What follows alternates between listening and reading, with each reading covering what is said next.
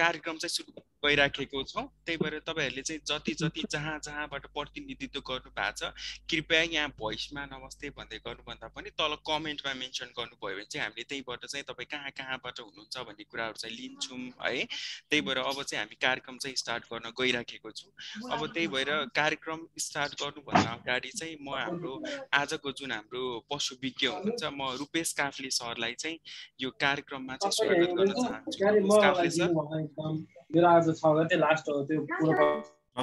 धन्यवाद सबैजनालाई नमस्कार पनि। हुन्छ, हाम्रो रूपेश काफ्ले सर चाहिँ हेफर इन्टरनेसनलबाटै हुनुहुन्छ। उहाँ चाहिँ सिनियर एनिमल वेलफेयर अफिसरको रूपमा चाहिँ हेफर इन्टरनेसनल नेपालमा चाहिँ कार्यरत हुनुहुन्छ। अरू कुनै हाम्रो हेफरबाट प्रतिनिधित्व गएर आउनु भएको छ भने म सरहरूलाई चाहिँ आफ्नो परिचयको लागि चाहिँ रिक्वेस्ट गर्छु। हेफर इन्टरनेसनलबाट। Hello sir. नमस्ते प्रकाश सर। हजुर नमस्ते। सबैजनालाई नमस्ते। म ठाकुर खड्का, म हेफर इन्टरनेसनल नेपालमा प्रोग्राम अफिसरको रूपमा काम गरिरहेको छु। रौतहट 12 सरलाईको परियोजनाहरू हेर्छु। रौतहट 12 सरलाईबाट चाहिँ साथीहरू जोडिसक्नु भएको छ, केही साथीहरू जोडिँदै हुनुहुन्छ। धन्यवाद सर। हुन्छ, धन्यवाद सबैलाई। अब आजको हाम्रो कार्यक्रम चाहिँ खासमा बाख्रामा स्वास्थ्य व्यवस्थापनसँग सम्बन्धित रहेर चाहिँ केन्द्रित हुन्छ। अब आजको यो हाम्रो वेबिनारमा चाहिँ हाम्रो जुन वुमन कनेक्ट भनेर चाहिँ हामीले महिलामा डिजिटल कृषि पहुँच भन्ने जुन हामीले जुन प्रोजेक्ट चलिरहेछ हाम्रो युएसएड डाई र हेफर इन्टरनेसनल र जति पनि जिल्लाहरूमा 30 वटा जिल्लाहरूमा चाहिँ लोकल पार्टनरहरूसँग मिलेर चाहिँ हामीले यो प्रोजेक्टहरू चाहिँ चलाइरहेछौँ। त्यसै अन्तर्गत रहेको जति पनि प्रोजेक्ट पार्टनर हुनुहुन्छ, प्रोजेक्ट पार्टनर अन्तर्गत रहेको जति पनि सहकारी हुनुहुन्छ, उहाँहरूमा चाहिँ केन्द्रित रहेर बाख्रा पालक कृषकमा चाहिँ केन्द्रित रहेर चाहिँ यो आज हाम्रो कार्यक्रम चाहिँ फोकस हुन्छ। त्यही भएर अब चाहिँ हाम्रो थोरै तपाईहरुले जियो कृषि चाहिँ सुन्नु भएको छ, कतिजनाले सुन्नुभयो अथवा कतिजनाले अझै पनि नयाँ चाहिँ होला। त्यही भएर थोरै जियो कृषिको बारेमा जानकारी दिनको लागि चाहिँ म हाम्रो जियो कृषि टिमबाट चाहिँ विक्रम नेपाली हुनुहुन्छ, उहाँलाई चाहिँ छोटोमा 5 मिनेटमा चाहिँ जियो कृषिको परिचय राखिदिनु हुन चाहिँ म रिक्वेस्ट गर्छु। त्यसपछि चाहिँ हामीले डाक्टर रूपेश काफ्ले सरको चाहिँ प्रेजेन्टेसन भनौँ न, बाख्रामा स्वास्थ्य व्यवस्थापन संबन्धित रहेर उहाँको प्रेजेन्टेसन चाहिँ 20 देखि 25 मिनेटमा सकाउँछौँ। त्यसपछि सरको हाम्रो रूपेश काफ्ले सरको प्रेजेन्टेसन पश्चात चाहिँ हामी ओपन फ्लोर डिस्कसनमा चाहिँ जान्छौँ। त्यही भएर मैले ई-चौतारीबाट जोइन हुनुभएको हाम्रो सहजकर्ताहरूलाई चाहिँ जोइन गराउनु भएको सहजकर्ताहरूलाई चाहिँ के चाहिँ अनुरोध गर्न चाहन्छु भने, यदि कृषकको कुनै जिज्ञासाहरू छ अथवा बाख्रा पालनको स्वास्थ्यमा सम्बन्धित कुनै समस्याहरू छन् भने कृपया तपाईँले त्यहाँ रहेको किसानहरूको समस्या चाहिँ एउटा डायरीमा टिपोट गरेर तपाईँले नै हाम्रो पशु विज्ञ सरलाई चाहिँ राखिदिन आउनुको लागि चाहिँ म अनुरोध गर्छु है त। त्यही भएर त्यो चाहिँ हाम्रो सरको प्रेजेन्टेसन पश्चात चाहिँ सुरु हुन्छ। त्यही भएर अहिलेको लागि चाहिँ हामी थोरै जियो कृषिको बारेमा सुन्नु भएको छ भने राम्रो भइहाल्यो, छैन भने पनि थोरै हाम्रो विक्रम सरले चाहिँ जियो कृषिको बारेमा फेसिलिटेट गरिदिनुहुन्छ है त। ल Vikram sir, over to you है। धन्यवाद प्रकाश सर। उपस्थित सम्पूर्णमा फेरि पनि नमस्कार। आज हाम्रो जियो कृषि अन्तर्गत ई-चौतारी कार्यक्रममा बाख्रा विषय अन्तर्गत चाहिँ कार्यक्रम रहेको हुँदा यसमा थोरै जियो कृषि भनेको के हो त, यसले जियो कृषिले पनि कसरी पशु क्षेत्रमा चाहिँ काम गरिरहेको छ भन्ने थोरै भूमिका जोड्न म गइरहेको छु। कृपया हजुरहरूले माइक म्युट गरिदिनु होला है।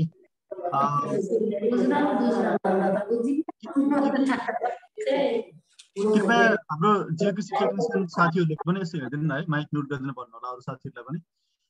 जियो कृषि किसान मैत्री प्रविधि हो, जसबाट किसानहरूले आफ्नो घरमा लगाएका बालीदेखि लिएर पशुपन्छीदेखि लिएर मत्स्यमा पनि उहाँहरूले आफूले घरमै बसेर पनि प्राविधिक सेवादेखि लिएर त्यसको ज्ञानहरू ल्याउन सक्ने खालको एउटा प्रविधि हो, जुन प्रविधि मार्फत चाहिँ किसानहरूलाई एउटा डिजिटल प्रविधि सेवा जसले चाहिँ कृषि परामर्शमा चाहिँ सेवा पुर्याइरहेको छ, जसमार्फत चाहिँ किसानले कहाँ के रोप्ने, कसरी रोप्ने, लगाएको बालीमा के कस्ता रोग लाग्न सक्छ, त्यसको उपचार कसरी गर्ने,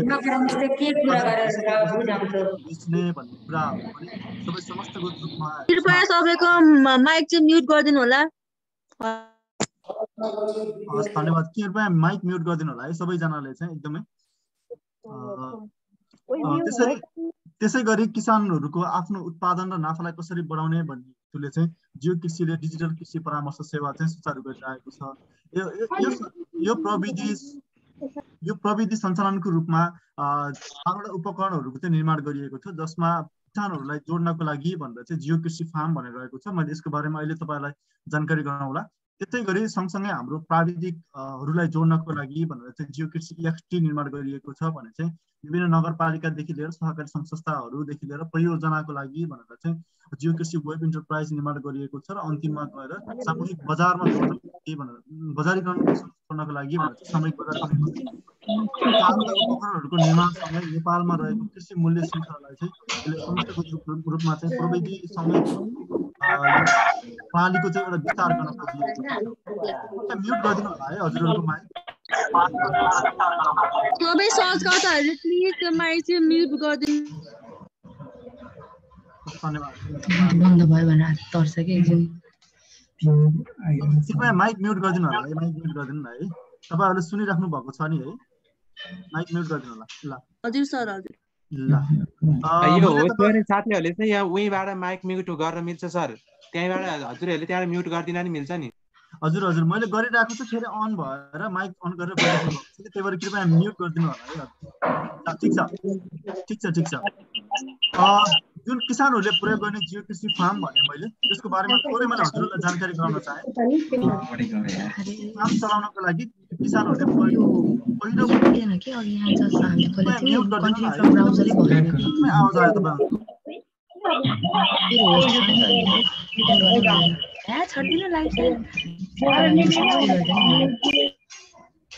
ल जुन जियो कृषि फार्म मैले अघि नै हजुरहरूलाई जानकारी गराएँ किसानहरूले प्रयोग गर्ने भनेर।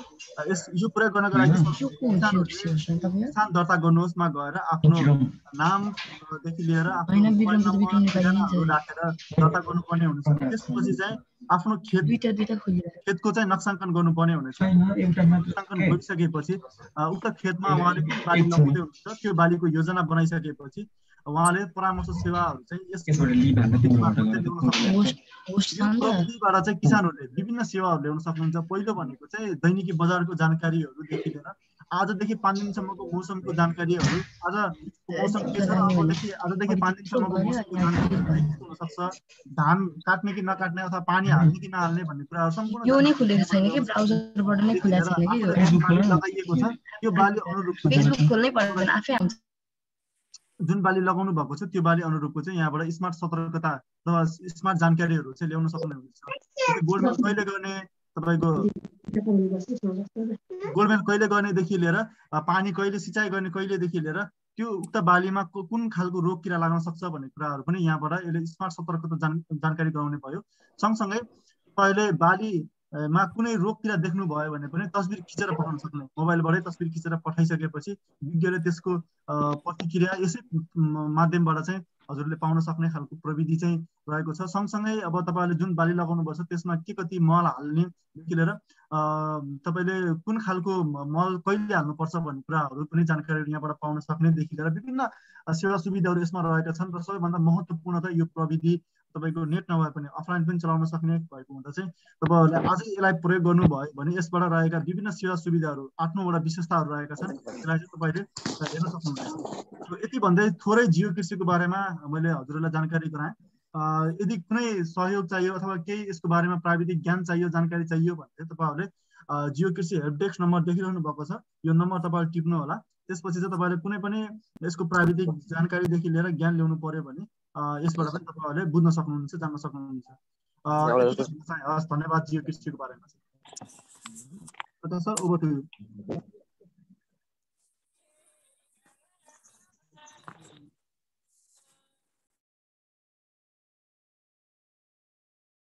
प्रकाश सर सुन्नु भएको छ? हेलो हजुर हजुर हजुर सुन्नु भएको छ? यो स्क्रिन शेयर कस्तो भइरहेको छ हेर्नु त? ल ठिक छ। ल हुन्छ, धन्यवाद विक्रम सरलाई। अब चाहिँ म हाम्रो आजको हाम्रो एक्सपर्टको रूपमा रहनु भएको हाम्रो रुपेश काफ्ले सरलाई चाहिँ अब आजको विषय उपरमा चाहिँ सम्बन्धित रहेर चाहिँ आफ्नो प्रेजेन्टेसन प्रस्तुत गर्नको लागि चाहिँ अनुरोध गर्छु। रुपेश सर। हजुरहरूले यसको विषय त थाहा पाउनु भएको छैन है? तपाईको साउन्ड फेरि त्यही भइरहेछ। हुन्छ, धन्यवाद विकास सर। म मेरो स्क्रिन सेयर गर्छु।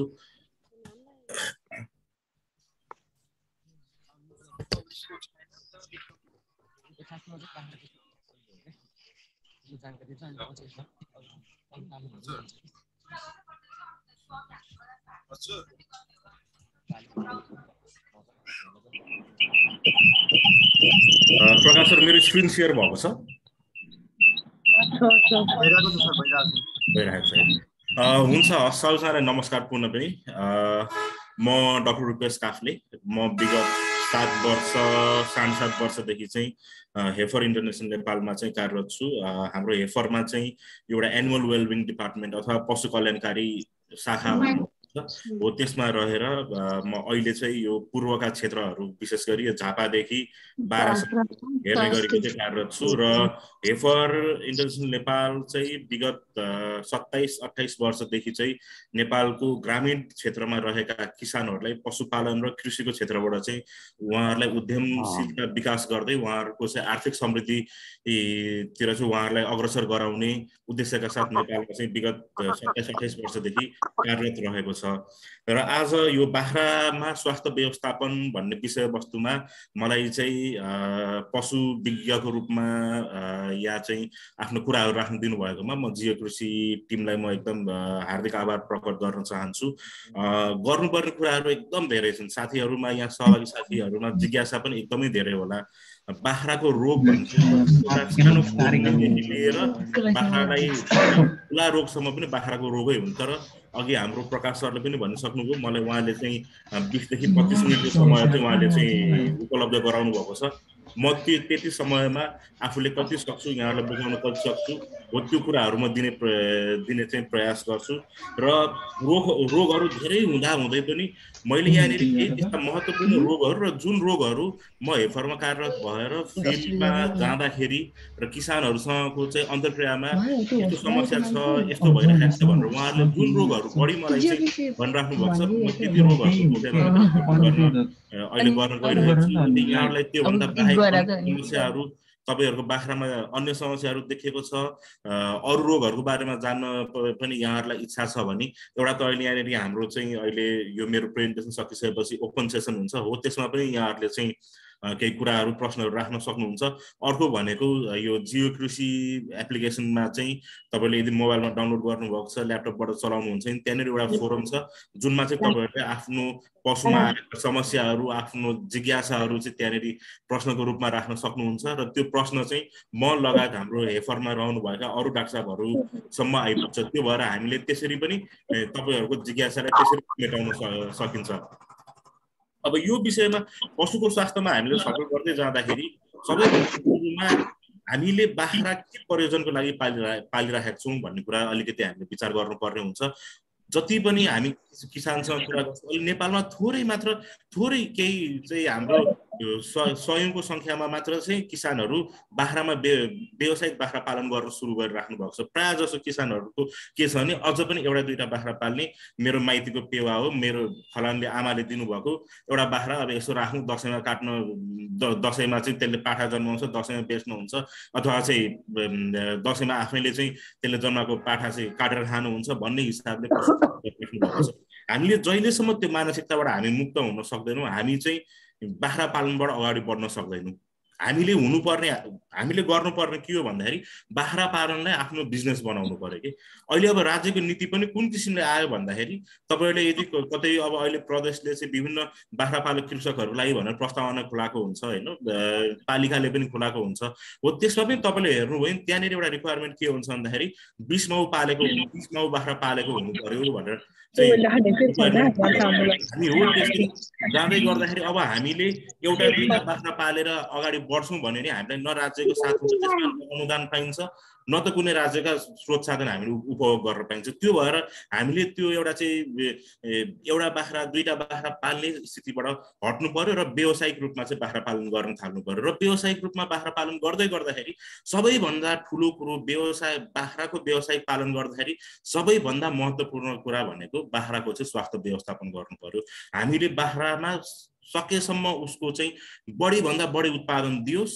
उसको उत्पादकत्व वृद्धि होस् र हामीले पैसा मजाले कमाउँ भने हाम्रो उद्देश्य त्यति मात्र हो त्यसलाई सबैभन्दा महत्त्वपूर्ण कुरा के हो भन्दाखेरि स्वास्थ्यको व्यवस्थापन गर्नु पर्यो जहिलेसम्म तपाईँको खोरमा राम्रा बाख्रा छैनन् जहिलेसम्म स्वास्थ्य बाख्रा छैन र जहिलेसम्म तपाईँले बाख्राको रोग भनेको के हो त्यो रोगको पहिचान कसरी गर्ने र त्यो रोगलाई नियन्त्रण कसरी गर्ने भन्ने कुरा तपाईँले जहिलेसम्म जान्न सक्नुहुन्न त्यो बेलासम्म तपाईँले फार्म खोल्नुहोस् अथवा 4-5 वटा बाख्रा पाल्नुहोस् तपाईँको चाहिँ कहिले पनि बाख्रा व्यवसाय फस्टाउँदैन त्यो भएर बाख्राको स्वास्थ्य व्यवस्थापन जान्नु किसानले बाख्राको स्वास्थ्य व्यवस्थापन कसरी गर्ने के कुरा ध्यान दिनुपर्ने छ बाख्रा कसरी स्वास्थ्य राख्ने भन्ने कुरा थाहा नपाउँदाखेरिसम्म तपाईँहरूको चाहिँ बाख्रा व्यवसाय अगाडि बढ्दैन है अब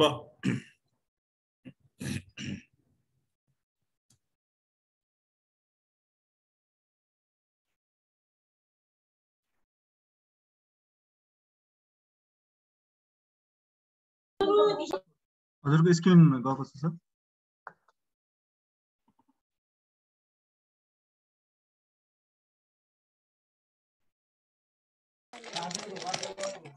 एकैछिन है तपाईँ नआत्तिनु होला सरको स्क्रिन गएको छ आइहाल्नुहुन्छ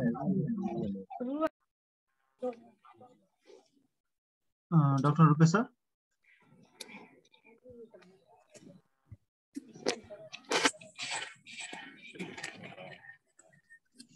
उहाँको नेट गयो जस्तो छ भर्खरै आइहाल्नुहुन्छ है एकछिन हामीले वेट गर्नुपर्ने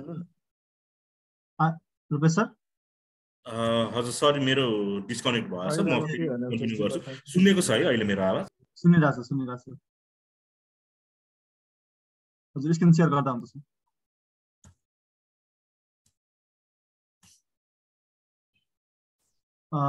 यो स्क्रिन शेयरिङ डिसेबल गरिदिनु भएको रहेछ पार्टिसिपेन्ट्सको एकचोटि मलाई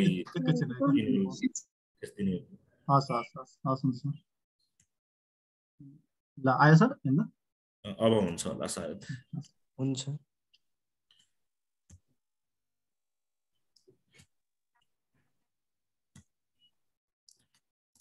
अब बाख्राको स्वास्थ्य व्यवस्थापन मा हामी कुरा गर्दै गर्दाखेरि बाख्रामा स्वास्थ्य समस्याहरू निम्त्याउने कुराहरू के रहेछन् त केले गर्दाखेरि चाहिँ स्वास्थ्य समस्या निम्तिँदो रहेछ भनेर हामीले कुरा गर्ने हो भने 4-5 वटा कुरामा चाहिँ हामीले एउटा संक्रमणको कारणले भयो जुन चाहिँ हाम्रो ब्याक्टेरियाले भएर लाग्ने रोगहरू छ भाइरसले गरेर लाग्ने रोगहरू छ परजीवीका कारणले लाग्ने रोगहरू छ हो त्यस्ता चाहिँ संक्रमणहरूले गर्दाखेरि बाख्राको स्वास्थ्यमा चाहिँ समस्या आउने रहेछ अर्को हुने रहेछ वातावरणीय प्रभाव अब हाम्रो के हुन्छ जाडो महिना भयो बाख्राले रुगा लाग्छ उसले परे निमोनिया लाग्छ बाख्राले खोक्छ जाडोमा यहाँहरूले पनि देख्नुभएको होला बाख्रा चाहिँ जिङ्रिङ्ग परेर बसेको हुन्छ दुब्लाको हुन्छ हैन हो त्यस्तो चाहिँ अनि त्यसपछि बर्खा लाग्न थाल्यो बर्खामा बाख्राको चाहिँ पेट ढाडिने हुन्छ बाख्राले चाहिँ छेर्ने हुन्छ हैन हो त्यस्ता समस्याहरू चाहिँ वातावरणीय प्रभावले पनि बाख्राको स्वास्थ्यमा समस्या आउने रहेछ अर्को भनेको व्यवस्थापकीय सबैभन्दा बढी हाम्रो किसानहरूको कमी कमजोरी चाहिँ यो व्यवस्थापकीय पक्षमा देखिन्छ हामीले बाख्रा त पाल्छौँ तर त्यो बाख्राले कस्तो खालको वातावरण चाहिन्छ कस्तो खोर चाहिन्छ त्यसलाई आहार कस्तो चाहिन्छ त्यसलाई चाहिँ हामीले खोप कति बेला लगाउने जुकाको औषधि कति बेला खुवाउने भन्ने यी कुराहरू हामीलाई थाहा नभएर पनि बाख्रामा चाहिँ स्वास्थ्य समस्याहरू देखिरहेको हुन्छ र अरू कहिलेकाहीँ चाहिँ वंशानुगत समस्याहरूले गर्दाखेरि पनि चाहिँ हाम्रो बाख्राहरू वंशानुगत रूपमै विकास हुँदै आइरहेका समस्याहरूले गर्दाखेरि पनि हाम्रो बाख्राको स्वास्थ्यहरू खराब हुन्छ जस्तो एक किसिमको बाँझोपन पनि एउटा स्वास्थ्य समस्या हो र कतिपय बाँझोपनका विभिन्न प्रकारहरूमा एउटा बाँझोपन चाहिँ वंशानुगत समस्याका रूपमा पनि आएको हुन्छ हैन हो त्यस्ता यी 4 किसिमका चाहिँ हाम्रा चाहिँ यी 4 वटा कुराले गर्दाखेरि हाम्रा बाख्राको स्वास्थ्यमा चाहिँ समस्या लिएर आउने रहेछ र एउटा कुरा के बुझ्नु पर्यो यहाँहरूले भने चाहिँ कृषकले सावधानी अपनाएमा बाख्राका धेरै जस्तो स्वास्थ्य समस्याहरू नियन्त्रण गर्न सकिन्छ हामीले जति पनि छ हाम्रो उद्देश्य के हुनु पर्यो भन्दाखेरि रोग लगाएर उपचार गर्नुभन्दा रोग लाग्नु नदिनु मान्छेमा पनि त्यही हो बाख्रामा पनि त्यही गर्नु पर्यो रोग लागिसकेपछि त हाम्रो नेपाल जस्तो ठाउँमा हामीसँग चाहिँ सहज रूपमा चाहिँ हामीसँग प्राविधिकको चाहिँ एक्सेस हुँदैन होइन हामीले भनेको बेलामा प्राविधिक पाउँदैनौँ बाख्रा कहिलेकाहीँ सामान्य पेट फुल्ने जस्तो सामान्य रोगले पनि मरिरहेको हुन्छ होइन त्यो भएर हामीले चाहिँ के गर्नु पर्यो भन्दाखेरि रोग लागेपछि बाख्रालाई उपचार गर्नु हुँदा रोग लाग्नै नदिनु पर्यो त्यसको लागि सर्वप्रथम के गर्नु पर्यो किसानले चाहिँ आफूले सतर्कता अपनाउनु पर्यो है यसमा के रहेछ अब हाम्रो चाहिँ स्वास्थ्य बाख्रामा हुने सूचकहरू त्यो बाख्रा मेरो अब तपाईँहरूले कम्तीमा पनि कति चाहिँ जानु पर्यो यहाँहरू प्राविधिक होइन प्राविधिक ज्ञान छैन तर केही कुराहरू मेरो बाख्रा स्वास्थ्य छ कि बिरामी भएको छ त आजको दिनमा आज के छ मेरो बाख्राको अवस्था भन्नु त्यो बाख्रालाई झट्ट हेर्दाखेरि अथवा त्यो बाख्राको सामान्य केही स्वास्थ्य परीक्षण गर्दाखेरि तपाईँहरूले जान्न सक्नुपर्छ त्यसमा चाहिँ के भयो भन्दाखेरि सबैभन्दा पहिले बाख्राको आँखाबाट सुरु गर्ने आँखा के हुनु पर्यो चम्किलो आँसु अथवा कचेरा नभएको आँखा हुनु पर्यो आँसु देखियो कचेरा देखियो भने चाहिँ त्यसलाई चिसो लागेको हो कि भन्नेतिर चाहिँ हामीले विचार गर्नु पर्यो है त्यसैले नाकमा के हुनु पर्यो नाक जहिले पनि बाख्राको यो थुतुनु यो नाक चाहिँ जहिले पनि भिजेको नै सिगा नाक होइन यो नाकको भाग जुन हुन्छ त्यो चाहिँ रसिलो हुनु पर्यो चिसो भिजेको चाटिराख्ने होइन सिगा नबजेको अनि सहजै सास फेर्न सक्ने हुनु पर्यो बाख्राको नाक है रौँ र छाला कस्तो हुनु पर्यो चम्किलो टिलिक्क भएको होइन एकदम चिल्लो खालको हुनु पर्यो अनि कहिलेकाहीँ हामीले यसो बाख्रा हेर्दाखेरि त्यहाँ बाख्रामा किर्नाहरू छन् कि छैनन् देखिन्छ किर्ना यदि बाख्राको चाहिँ छालामा किर्ना बसेको छ भने बाहिरबाट पनि देख्न सकिन्छ विशेष गरी कानतिरको भागमा किर्ना छन् भने बाख्राको कानमा देखिन्छ राम्रोसँगले किर्नाहरू हो त्यस्ता कुराहरू हेर्नु किर्ना छन् भने पनि किर्नाले पनि बाख्रामा धेरै असर गरेको हुन्छ रगत कम गराउनेदेखि लिएर त्यो बेबिसियाहरू भन्ने खालका रोगहरू समेत लगाएको हुन्छ जसले गर्दाखेरि बाख्राको ज्यान पनि जान सक्छ होइन त्यस्ता त्यही भएर चाहिँ अब यो रौँमा चाहिँ रौँ कस्तो छ रौँ जिङ्रिङ्ग परेको छ कि चिल्लो छ कि अथवा छालामा चाहिँ हाम्रा चाहिँ बाहिरी परिजीवीहरू केही छन् कि छैन किर्नाहरू छन् कि छैनन् उपियाहरू छन् कि छैन त्यो कुराहरू हेर्नु पर्यो अब तौलमा पनि धेरै दुब्लो पनि हुन भएन धेरै मोटो पनि बाख्रा चाहिँ राम्रो भएन हामीलाई खसी हेर्ने पनि खसी अलिकति मोटै पनि हामी राम्रै मान्लौँ किन भन्दा खसी चाहिँ तौलको आधारमा जोखियो भने पनि अलिकति चाहिँ खसी खरिद गर्ने मान्छेले अलिक राम्रो किसिमले राम्रै दाम देला तर हामीले बाख्रा मैले माउ बाख्राको कुरा गर्दाखेरि यदि माउ बाख्रा चाहिँ मोटो छ भने उसमा प्रजनन समस्या देखिन सक्छ त्यो भएर माउ बाख्रा धेरै मोटो पनि ठिक भएन त्यस्तै गरेर बोका पनि धेरै मोटो ठिक भएन यदि बोका चाहिँ धेरै मोटो भयो भने एउटा बोकाले चाहिँ दिनको चाहिँ 3-4 वटासम्म चाहिँ माउलाई सर्भिस दिन सक्छ भने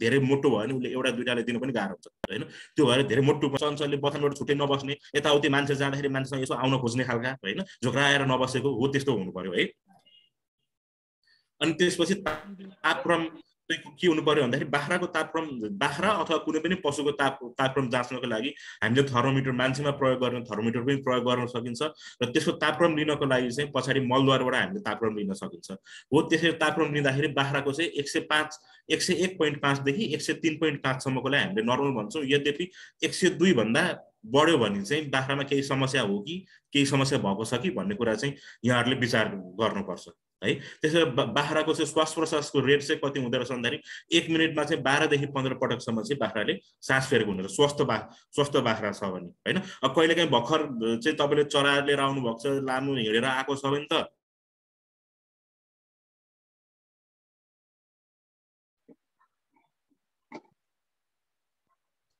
यो श्वास प्रश्वासको रेट मुटुको धड्कनको गति अनि त्यसपछि तापक्रम पनि बढेको हुन्छ तर सास फेर्नु पर्यो र मुटुको धड्कन चाहिँ 70 देखि 80 पटकसम्म हुनु पर्यो हैन यदि यी कुराहरू भएको छ जस्तो श्वास प्रश्वास के गर्दाखेरि बढ्छ भन्दाखेरि एकदमै धेरै गर्मी भएको छ बाख्रालाई पनि श्वास प्रश्वासको सुर बढी हुन सक्यो हैन त्यसैले उलाई पानी शरीरमा पानीको कमी भएको छ भने पनि उलाई उसको श्वास प्रश्वासको रेट पनि बढ्न सक्छ हैन त्यस्तै गरेर कहिलेकाहीँ बाख्रामा निमोनिया भएको छ भने पनि निमोनिया पनि उसको चाहिँ यो श्वास प्रश्वासको रेट एकदम बढेर 50-60 सम्म 70 सम्म पनि देखिन सक्छ श्वास प्रश्वासको रेट हैन हो यी कुराहरू तपाईले पहिला सुरु चाहिँ यति कुरा आफ्नो बाख्रामा के छ त यो ठीक छ कि छैन भन्ने कुरा चाहिँ यहाँहरुले विचार गर्नुपर्छ अन्य सूचकहरू के हुन सक्ने रहेछन् भन्दाखेरि बाख्रा स्वस्थ हुनको लागि बाख्राको शरीरमा पर्याप्त मात्रामा रगत भएको हुनुपर्छ है मैले फिल्डमा जाँदाखेरि धेरै ठाउँमा गएर हेर्दाखेरि बाख्रामा उहाँहरुले यस्तो समस्या छ भन्नुहुन्छ तर त्यो समस्याको कारक चाहिँ के हुन्छ भन्दाखेरि बाख्रामा रगतको कमी हुन्छ है बाख्राको रगतको कसरी हामीले रगत कमी छ कि ठीक छ कि भनेर कसरी हेर्न सक्छौं भन्दाखेरि यो जुन तपाईहरुले यतातिर तस्बिर देखिराख्नु भएको छ यहाँनिर आँखालाई यसरी च्यातेर हेर्दाखेरि आँखाको जुन यो भाग छ यो भागको रङ चाहिँ तपाईहरुले विचार गर्नुपर्छ कस्तो र यसमा यदि बाख्रामा पर्याप्त मात्रामा रगत छ भने बाख्रा यो भागको रङ चाहिँ गाढा गुलाबी रङको हुन्छ त्यो छ भने पर्याप्त मात्रामा रगत छ भन्ने कुरा तपाईहरुले बुझ्नु पर्यो अनि त्यसपछि गुलाबी रङ छ भने एकदमै धेरै रगत चाहिँ होइन, तर जे होस् यसलाई रक्त अल्पता नै भइसकेको चाहिँ छैन, रक्त अल्पता छैन, र जे होस् ठिक छ, अहिले अतालिनु पर्ने अवस्था छैन भन्ने कुरा चाहिँ यहाँहरूले बुझ्नु पर्यो। त्यति गरेर फिक्का गुलाबी रङ छ भने चाहिँ यो चाहिँ सुरुवाती चरणको रक्त अल्पता, अब यसमा रगतको कमी हुन थाल्यो, अब के गर्ने, के कारणले रगतको कमी भइरहेको छ यसमा भनेर चाहिँ तपाईँहरूले त्यो त्यतातिर चाहिँ आफूले ध्यान दिनु पर्यो। एकदमै फिक्का गुलाबी रङ, एकदमै फिक्का, अब यहाँ देखाइएको छ यो त एकदमै फिक्का गुलाबी नै हो कि होइन जस्तो देखिएको छ होइन, हो यस्तो अवस्थामा छ भने चाहिँ यसलाई चाहिँ एकदम रक्त अल्पता भइसक्यो, रगतको एकदमै कमी छ, यसलाई चाहिँ तुरुन्तै उपचार गर्नु पर्यो। के कारणले रगतको चाहिँ कमी भइरहेको छ त्यो पत्ता लगाएर त्यसको उपचार गर्नु पर्यो है। अब रगतको कमी के केले गर्दाखेरि हुनसक्छ भन्दाखेरि विशेष त रगतको कमी हुने भनेको रक्तस्राव हुनसक्यो, उसलाई कतै चोटपटक लगाएर रगत बगेको पनि हुनसक्यो, अथवा हामीले नदेख्ने गरी कहिलेकाहीँ बाख्राहरू अब जङ्गल चर्न छोड्नु भएको छ, एउटा एकअर्कासँग लड्दाखेरि भित्री रूपमा चाहिँ कहिले चाहिँ अब यो कलेजोतिर चाहिँ चोट लगाएर भित्रैबाट लड्दाखेरि चोट लगाएर होइन, कलेजोतिर फियोतिर चोट लगाएर इन्टरनल ब्लिडिङ भित्री रक्तस्राव पनि भएको हुन्छ, जुन हामीले नदेखेको हुन सक्छौँ होइन। हो त्यस्तो कारणले पनि यो रगतको कमी देख्न सकिन्छ। अर्को प्रमुख हाम्रो सधैँ एउटा कुरा ग्यारेन्टी के हुन्छ भने चाहिँ यदि रगतको कमी देखियो भने तपाईँले जुकाको औषधि खुवाउनु भएको छ कि छैन भनेर किसानलाई सोद्धाखेरि प्रायः जसो नखुवाएको हुनुहुन्छ कि, त्यो भएर हामीले चाहिँ जुकाको औषधि पनि खुवाउनु पर्यो रगतको कमी देखिने। एउटा प्रमुख कारण हाम्रो चाहिँ गाउँघरमा किसानले पालेको बाख्रामा रगतको कमी देखिने भनेको प्रमुख कारण भनेको चाहिँ परजीवीको कारणले हो। अनि त्यसको अर्को भनेको आइरनको कमीले पनि हुन्छ। यो चाहिँ विशेष गरी गर्भावस्थाको बेलाको बाख्रामा रगतको कमी देखिन्छ। रगत बन्नको लागि चाहिँ आइरन होइन, फलाम भन्छौँ नि हामी गर्भावस्थामा रहेको महिलाहरूले पनि कहिलेकाहीँ त्यतिकै डक्टरकोमा जाँदाखेरि पनि तपाईँहरूको चाहिँ रगतको कमी देखियो भने आइरनहरू खान दिएको हुन्छ होइन। हो त्यस्तो आइरनको कमी पनि हुनसक्छ। अब तपाईँले के गर्नु पर्यो भने यस्तोमा चाहिँ प्राविधिकलाई बोलाएर के हो त, अब यो जुकाको कारणले हो कि आन्तरिक रक्तस्राव भइरहेको छ कि होइन, अथवा आइरनको कमी भएको छ कि अथवा अन्य कुनै कारण छ, हो ती कुराहरू चाहिँ पत्ता लगाएर त्यो अनुसारको उपचार गर्नु पर्यो। अब यो रगतको कमी भइसकेपछि हाम्रो अब कहिलेकाहीँ के हुन्छ, बाख्राले चाहिँ बोका खोज्दै खोजेन होइन, के हुनसक्छ रगतको कमीले गर्दाखेरि त्यो हुनसक्छ। बाख्राले चाहिँ जहिले पनि बोका लगायो उल्टिन्छ, त्यो पनि रगतको कमीले हुनसक्छ। तुहिने पनि रगतको कमीले हुनसक्छ। बाख्रा मोटाउँदैन, खसी मोटाउँदैन, ती कुराहरू पनि रगतको कमीले हुनसक्छ। त्यो भएर हामीले बाख्रा स्वस्थ छ कि छैन, मेरो बाख्रा स्वस्थ छ कि छैन भनेर जान्नको लागि अघि मैले भनेका कुराहरू, उसको आँखादेखि लिएर नाक, चालचलन, श्वास प्रश्वासदेखि लिएर अब चाहिँ रगत कतिको छ मेरो बाख्रामा, रगतको कमी छ कि छैन भनेर पनि यहाँहरूले चाहिँ विचार गर्नु पर्यो। अर्को अब के हुने रहेछ भन्दाखेरि अब इन्ट्रेस्टिङ कुरो चाहिँ बाख्रा स्वस्थ नरहेको कुरा चाहिँ हामीले बर्ग्युला हेरेर पनि अनुमान गर्न सकिने रहेछ। हेर्नुहोस् है, बर्ग्युला कसरी, यहाँ तपाईँहरूले यो फोटो देखिराख्नु भएको छ होला होइन, एकदम यस्तो यो दाना परेको यो बर्ग्युला चाहिँ बाख्राले निकालेको छ भने ल मेरो बाख्रा चाहिँ एकदम ठिक छ भन्नु गएर यहाँ गुड लेखिएको छ नि होइन, एकदम बाख्रा ठिक छ, लाइक पनि दिएको छ, थम्सअप पनि दिएको छ होइन, यो चाहिँ एकदम राम्रो भन्ने कुरा बुझ्नु पर्यो होइन। त्यसपछि अलिकति बाख्राको चाहिँ अब बर्ग्युलै जस्तो छ तर एकअर्कासँग एकदम जोडिएर यस्तो भएर दोस्रो चित्र जस्तो भएर आएको छ नि, अलिअलि केही चाहिँ पाचन प्रणालीमा केही खराब छ। यहाँ दिन त गुड नै भनेर दिएको छ तर सामान्यतः यसको चाहिँ डाइट मिलेर भन्ने कुरा बुझ्नु पर्यो यसमा चाहिँ है। तेस्रो चित्र यहाँ हेर्नुहोस्, यो चाहिँ अब बर्ग्युला भन्दा पनि गोबर जस्तो आउन थाल्यो होइन, यो चाहिँ अलिक खराब भयो, यसको चाहिँ पाचन प्रणालीमा केही खराबी छ, बाख्राले राम्रोसँग खाएन कि खुवाएको मिलेन कि के भयो भनेर बुझ्नु पर्यो होइन। त्यस्तै गरेर अब यो चाहिँ पुरै छेरेको भयो, यो छेरेको अवस्थामा तपाईँले प्राविधिकसँग चाहिँ उपचार गराउन सल्लाह लिनु पर्यो, उपचार गराउनु पर्यो प्राविधिकबाट होइन। हो यसरी यी कुराहरू गरेर तपाईँले आफैले घरमै पनि मेरो बाख्रा स्वस्थ छ कि छैन भनेर यहाँले चाहिँ थाहा पाउन सक्नुहुन्छ। कतिपय अवस्थामा हामीलाई त्यो बाख्रा राम्रोसँग हेर्ने फुर्सद पनि हुँदैन, बाख्रालाई टाइम दिन पनि भ्याउँदैनौँ, बाख्रा बिरामी परिरहेको हुन्छ तर हामीले उसलाई मजाले ननिहालेर उसको के कुरा हेर्न त बाख्रा स्वस्थ छ कि छैन भनेर थाहा पाउनलाई के कुरा हेर्ने बाख्राको भन्ने कुरा थाहा नपाएर पनि बाख्राहरू बिरामी भएको, अनि एकैचोटि बिरामी भएर थला परिसकेपछि मात्र हामीले थाहा पाउने, अनि प्राविधिकलाई बोलाउँदाखेरि उपचार भए पनि धेरै समय लाग्ने, धेरै खर्च लाग्ने, कतिपय अवस्थामा उपचार गर्ने हुनै नसकेर मर्ने पनि हुन्छ। त्यो भएर अहिले मैले छलफल गरेको कुराहरू चाहिँ आफ्नो बाख्राको ती कुराहरू चाहिँ ध्यान दिइराख्नु होला है। त्यसै गरेर अब आफ्नो बाख्रालाई स्वस्थ राख्ने कृषकहरूले के गर्नुपर्ने रहेछ भन्दाखेरि सर्वप्रथम जैविक सुरक्षा अवलम्बन गर्नुपर्ने रहेछ। जैविक सुरक्षा भनेको बाख्रामा रोग सर्न नदिनको लागि हामीले के गर्नुपर्छ भन्ने कुराहरू चाहिँ जैविक सुरक्षा पर्छ। जस्तो हामीले अहिले कोरोना चाहिँ हामीलाई नसरोस् भनेर हामीले जे गरिरहेका छौँ हो त्यो पनि एउटा जैविक सुरक्षा हात धुन्छौँ हामीले मास्क लगाउँछौँ सामाजिक दूरी कायम गर्छौँ होइन हो यो पनि जैविक सुरक्षा हो हामीले पनि बाख्रालाई चाहिँ रोग नदिनको लागि यस्तै गरिरहेको हुन्छ हाम्रो किसानहरूले गर्ने एउटा एकदम गल्ती नै भन्छु म होइन एकदम ठुलो गल्ती भनेको चाहिँ कोही किसानले राम्रो फार्म खोल्नु भएको छ नि त्यो फार्म हेर्न जति पनि मान्छे आवत जावत गर्नुहुन्छ कि हामीले मान्छेलाई आवत जावत धेरै आवत जावत गर्न दिनु भएन आफूले बाख्रामा काम गर्दाखेरि आफ्नो हात खुट्टा मजाले धोइ पखाली गरेर जानु पर्यो खोरभित्र छिर्ने बेलामा चाहिँ त्यहाँ बाहिर चुनाको चाहिँ फुटपाथ राखिदिनु पर्यो त्यहाँ टेकेर मात्र जानु पर्यो होइन हो यस्ता कुराहरू अवलम्बन गर्नु पर्यो किसानले अनि त्यसपछि अब के हुनु पर्यो भन्दा किसानलाई कम्तीमा पनि महामारी गराउने रोगहरू के हुन् र त्यो रोगहरूको विरुद्ध खोप कहिले कहिले लाउने कति समयमा लगाउने भन्ने कुरा किसानले कम्तीमा पनि त्यति कुरा थाहा हुनुपर्छ उपचार थाहा नभए पनि रोग र त्यसको चाहिँ खोप कसरी लगाउने भन्ने कुरा चाहिँ थाहा हुनुपर्छ त्यस्तै गरेर अब अर्को चाहिँ आन्तरिक तथा बाह्य परजीवीहरू नियन्त्रण कसरी गर्ने भन्ने कुरो थाहा हुनुपर्छ है रोगी पशुलाई स्वस्थ पशुसँग मिसिन नदिने किसानले के गर्नु पर्यो भन्दाखेरि यदि हाम्रोमा के देखिन्छ खोर बनाउँदाखेरि बाख्राको खोर जतिसुकै राम्रो होस् मैले अहिलेसम्म एकदम ठुला फार्महरूमा देखेको छु नभए सामान्यतया किसानले राम्रो खोर बनाउनु भए तापनि त्यसमा चाहिँ रोगी पशुलाई चाहिँ छुट्टै राख्ने ठाउँ चाहिँ बनाएको देखेको छुइनँ कि मैले कम्तीमा त्यो त बनाउनु पर्यो नि हामीले बाख्रा पालन गर्दैछौँ भने रोगीलाई सँगै राखेर बस्नु दियो भने त सबैलाई उसले रोग सार्छ होइन हो त्यसरी यो रोगी पशुलाई स्वस्थ पशुसँग मिसिन दिन भएन किसानले अनि त्यसरी मौसमको प्रतिकूलताबाट बचाउनको लागि राम्रो निर्माण गर्नु उचित तरिकाबाट बाख्राको प्रजनन व्यवस्थापन गर्नु पर्यो है नयाँ बाख्रा खरिद गर्दा सो पशु चाहिँ स्वस्थ रहेको अब कहिलेकाहीँ हामीले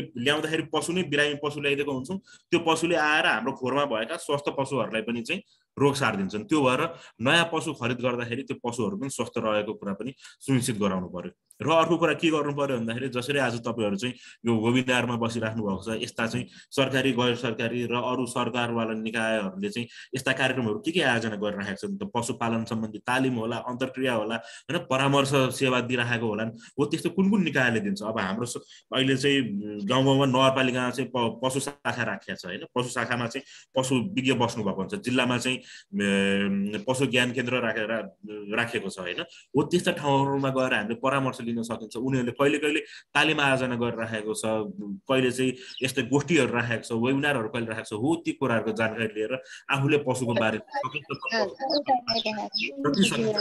ज्ञान चाहिँ हामीले लिनु पर्यो अनि त्यसपछि अब अर्को कुरा मेन गर्नुपर्ने कुरा के हो भन्दाखेरि पशु अस्वस्थ भएको शङ्का लाग्दा तुरन्तै पशु प्राविधिकबाट जाँच गराउनु अब हाम्रोमा के हुन्छ हेर्नुहोस् है हामीले किसानले के गर्नुहुन्छ भने हामीले पशु बिरामी हुन्छ पशु बिरामी भइसकेपछि एक दुई दिन त अब ठिकै होला नि भनेर हेर्छौँ 2 दिनपछि तेस्रो दिनमा गएर अनि घरेलु उपचार सुरु गर्छौँ हामीले अनि घरेलु उपचार भन्छौँ अनि घरेलु उपचार नभएपछि अनि पशु प्राविधिकलाई बल्ल जानकारी गराउँछौँ हो त्यो गर्दाखेरि ढिलो भइसकेको हुन्छ त्यो भएर सबभन्दा सुरुमा पशुको सामान्य अवस्था देखियो भने पनि कम्तीमा पशु प्राविधिकलाई फोनबाटै भए पनि यस्तो देखियो के गर्ने होला भनेर चाहिँ तपाईँहरूले बुझ्न सक्नुहुन्छ हैन अलिक सिरियस छ भने पशु प्राविधिकलाई तुरुन्तै बोलाएर उपचार चाहिँ सुरु गराइहाल्यो भने त्यो बाख्राको चाहिँ बाख्रालाई बचाउन सकिन्छ र कम खर्चमै उपचार गर्न सकिन्छ है यी कुराहरू चाहिँ जहिले पनि कृषकले आफ्नो बाख्राको चाहिँ स्वास्थ्य व्यवस्थापन गर्दाखेरि जहिले पनि विचार गर्नु पर्यो अब बाख्रामा लाग्ने महत्त्वपूर्ण रोगहरू चाहिँ के भन्दाखेरि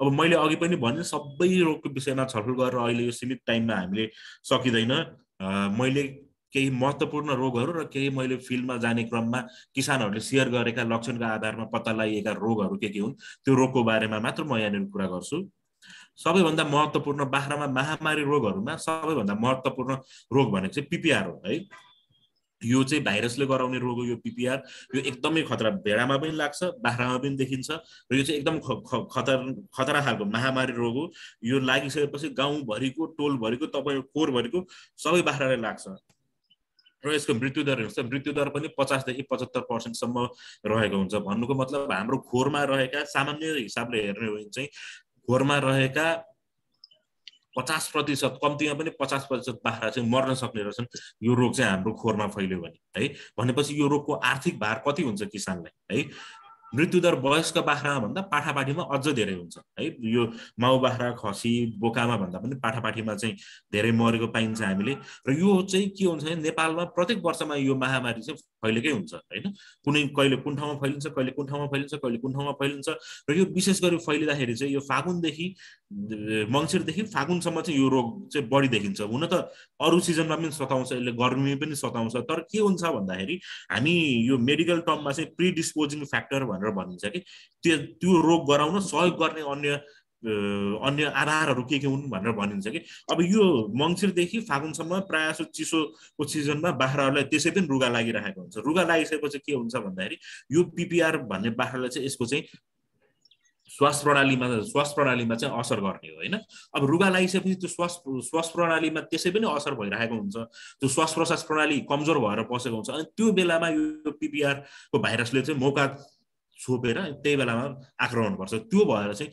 मङ्सिरदेखि फागुनसम्म चाहिँ अलिकति बढी यो रोगको प्रकोप देखिन्छ तर अरू सिजनमा पनि गर्मी सिजनमा पनि वैशाख जेठ जुनसुकै 12 महिना चाहिँ यसको आउटब्रेकहरू चाहिँ हामीले देख्न पाइरहेको हुन्छौँ है अब यसमा के हुन्छ भने यो रोग लागिसकेपछि बाख्रा बिरामी जुन बाख्रालाई रोग लागेको छ त्यो बाख्राको चाहिँ कचेरामा सिगानमा थुकको छिटाहरूमा रियालमा दिशामा र अहिले भर्खरको अध्ययन अनुसार चाहिँ दुधमा पनि चाहिँ यो रोग चाहिँ निक्लिन्छ भन्ने पाइएको छ हालसालको अध्ययनले चाहिँ दुधमा पनि आउँछ यो भाइरस भनेर चाहिँ पाइएको छ हो अब यति कुराबाट निक्लिने भइसकेपछि यो बाख्राको चाहिँ कचेरा सिगान थुक रियाल दिशा हैन त्यसको सँगसँगैमा अरू जति पनि बाख्राहरू आउँछन् तिनीहरुमा यो रोग सर्ने भएको जस्तो अब खोरमै राखेको एउटै भाँडाबाट खान्छन् हैन त्यहाँ थुक चाहिँ एक अर्काले जुरो खाने भयो हैन नजिकै राखेको छ बाख्राले खोक्दाखेरि थुक्का छिटाहरू जाने भयो तपाईले चरणमा चाहिँ चर्न छोड्नु भएको छ एउटा बाख्राले चाहिँ दिशा गर्छ त्यहाँले अर्को